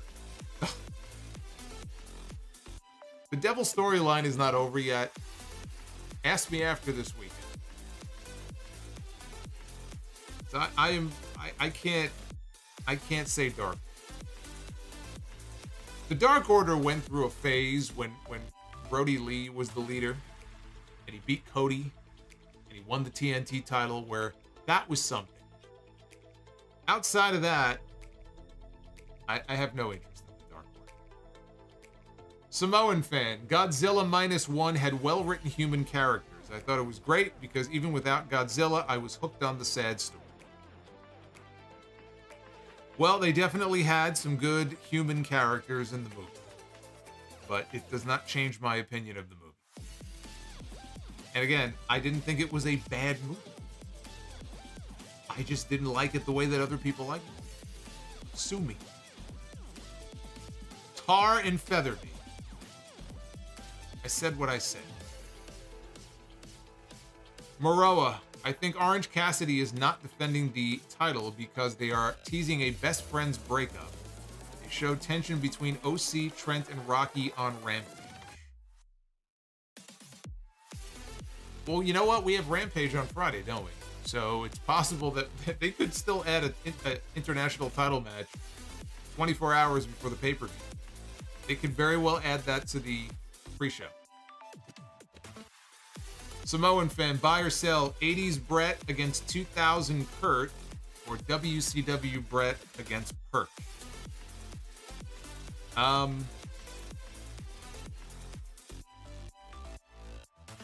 Well, that's a good question. Either one of those matches would be great. Brett wasn't quite seasoned yet, the way that he would be in the 90s. So I'm going to go WCW Brett and Perk Angle. I'd buy on that match. And Daniel Malcolm, Mustafa Ali on that Randy and AJ. Oh shit, you know what? That's right. I saw that picture. He posted a photo Ali did from the gym the other day, and he looked like a totally different person. I thought he took his head and stuck it on someone else's body. You know, if he would have looked like that when he was in WWE, I think Vince McMahon would have done something with him. Holy shit. I don't know what he did, but he fucking blew up. He didn't see that. Go on his Twitter. He posted the photo the other day. But Ali, you know, he's going on this world tour, and he's got more dates booked than anybody else so far from all the people whose non-competes expired this past week. I mean, this guy through March or April is just booked out everywhere. I mean, he's crisscrossing the country into Canada. He's everywhere. He's in high demand. I do wonder, though, you know, if he's going to maintain that size that he has now, what effect that's going to have on his in-ring style. Because it's going to have an effect. It's going to slow him down a little bit. He's been taking his vitamins and saying his prayers. I guess so. Well, the goal tonight was 400 likes. We are at 451. Thank you for that. Do hit that thumbs up so we can get ourselves into the algorithm so other people can stumble upon this video and can listen to me talk about Big Show's ass at WrestleMania 21. I'm sure that'll get them to subscribe. Let's be the booker. Ladies and gentlemen, it is now time to be the booker. All right, this is the final Be the Booker for a Dynamite stream. Hopefully not the final Be the Booker for 2023. We got 2 more streams left to go this weekend. So we're not done yet. But here we go. Be the Booker. Again, there was no Raw on Monday, and there's no SmackDown on Friday, so we don't come back again until Saturday night. I gotta say, not having to sit here and watch Raw on Monday and having the night off to myself, I enjoyed that. I'm not gonna lie. All right, here we go.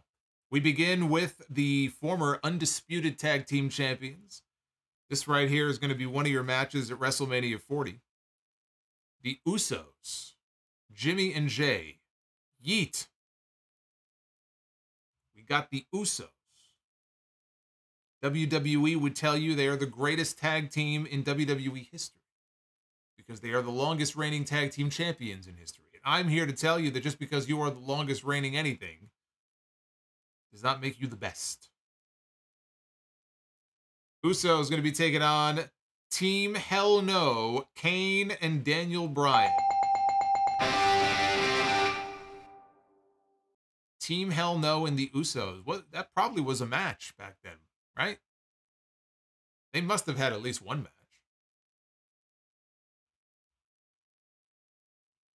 I would think that match happened at some point. All right, women's Be the Booker. Here we go. Kick things off here with Maki Ito flipping off her opponent. Is that Shida? I think that's her opponent there. Maki Ito. This might be the first time we've had Maki Ito here in Be the Booker. Maki Ito flipping the bird. She's learning all the curse words and all the curse gestures here in English. Maki Ito gonna fuck up her opponent. It's gonna be Maki Ito against Becky Lynch. Oh man. Imagine Becky Lynch back in 2018 when she was cutting promos on Maki Ito. I think Maki Ito against 2018 Becky Lynch on social media would have been entertaining.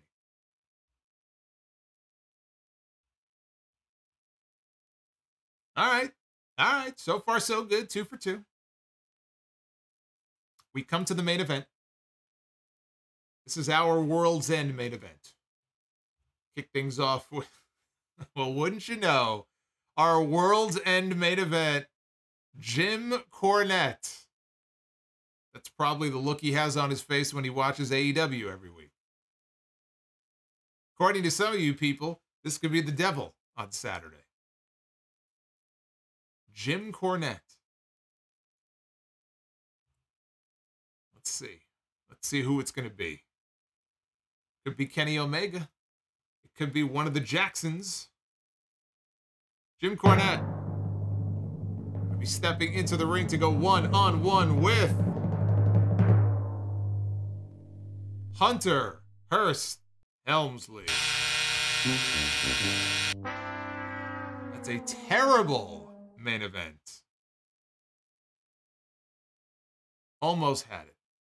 We were this close to a perfect night. Cornette had to fuck it all up. Honestly, there were only 2 options. It would have had to have been Omega or Vince Russo. Then I would have given it the bell, because both of them are in Be the Booker. But it was not to be. Close enough, though. Hey, Del Fuego, have a good night, man. Oh, man. 2 out of 3, not bad. Not bad at all. Well, no SmackDown on Friday night. It's another clip show, so there will be no stream. But I am going to be back with you. We're doing back-to-back on Saturday and Sunday. We're closing out this year with 3 straight streams. Saturday night, after World's End, come here. We're going to talk about the pay-per-view. Sunday, episode 841 of The Sound Off will not be the usual audio show. It will be a live stream for New Year's Eve on YouTube. We're going to combine the usual New Year's stream with an episode of The Sound Off. So whatever news there is to talk about, we'll cover the news, but I'm going to be doing predictions. It is the annual prediction show where I give my predictions for 2024. Come with your own predictions. Share your own predictions. Start thinking about what you think is going to happen in the wrestling world next year. And we'll hang out and we'll ring in the new year together on Sunday night. I don't know. Maybe the drinks will be flowing. You never know. But it's our annual Make It Till Midnight podcast, episode 841. And then Monday night, the first Raw of 2024. It's the day 1 edition of Raw. I'll be live after that as well. So you're going to get me back to back to back. And bring those likes. Maybe we'll get to do Be the Booker. Back to back to back. The trifecta, that's right. Anyway, keep an eye out because tomorrow at some point later in the day, my Iron Claw review, once I get it recorded, will be up for you guys. So if you want to know my thoughts on the movie, the good and the bad, and whether I think it's worth seeing, it'll all be in that review. So keep your eye out for it. Until then, be well. Stay safe. Thank you all for the love. Thank you for hanging out with me all year long on these Dynamite streams. For, what is this, the 4th year in a row? When did Dynamite start? 2019, right? October. So it hasn't quite been a full... Well, we'll carry on into 2024. We'll have another great year of Dynamite recaps. You guys will come by. You know the drill. I got you covered every week. But for those of you who maybe have plans, you're not going to be around this weekend, let me just take a moment here to wish you all a very happy new year. Thank you all for your support all throughout 2023. Hopefully you'll be back with me in 2024. And for those of you who will be here, I will see you then. Until then, take care, guys.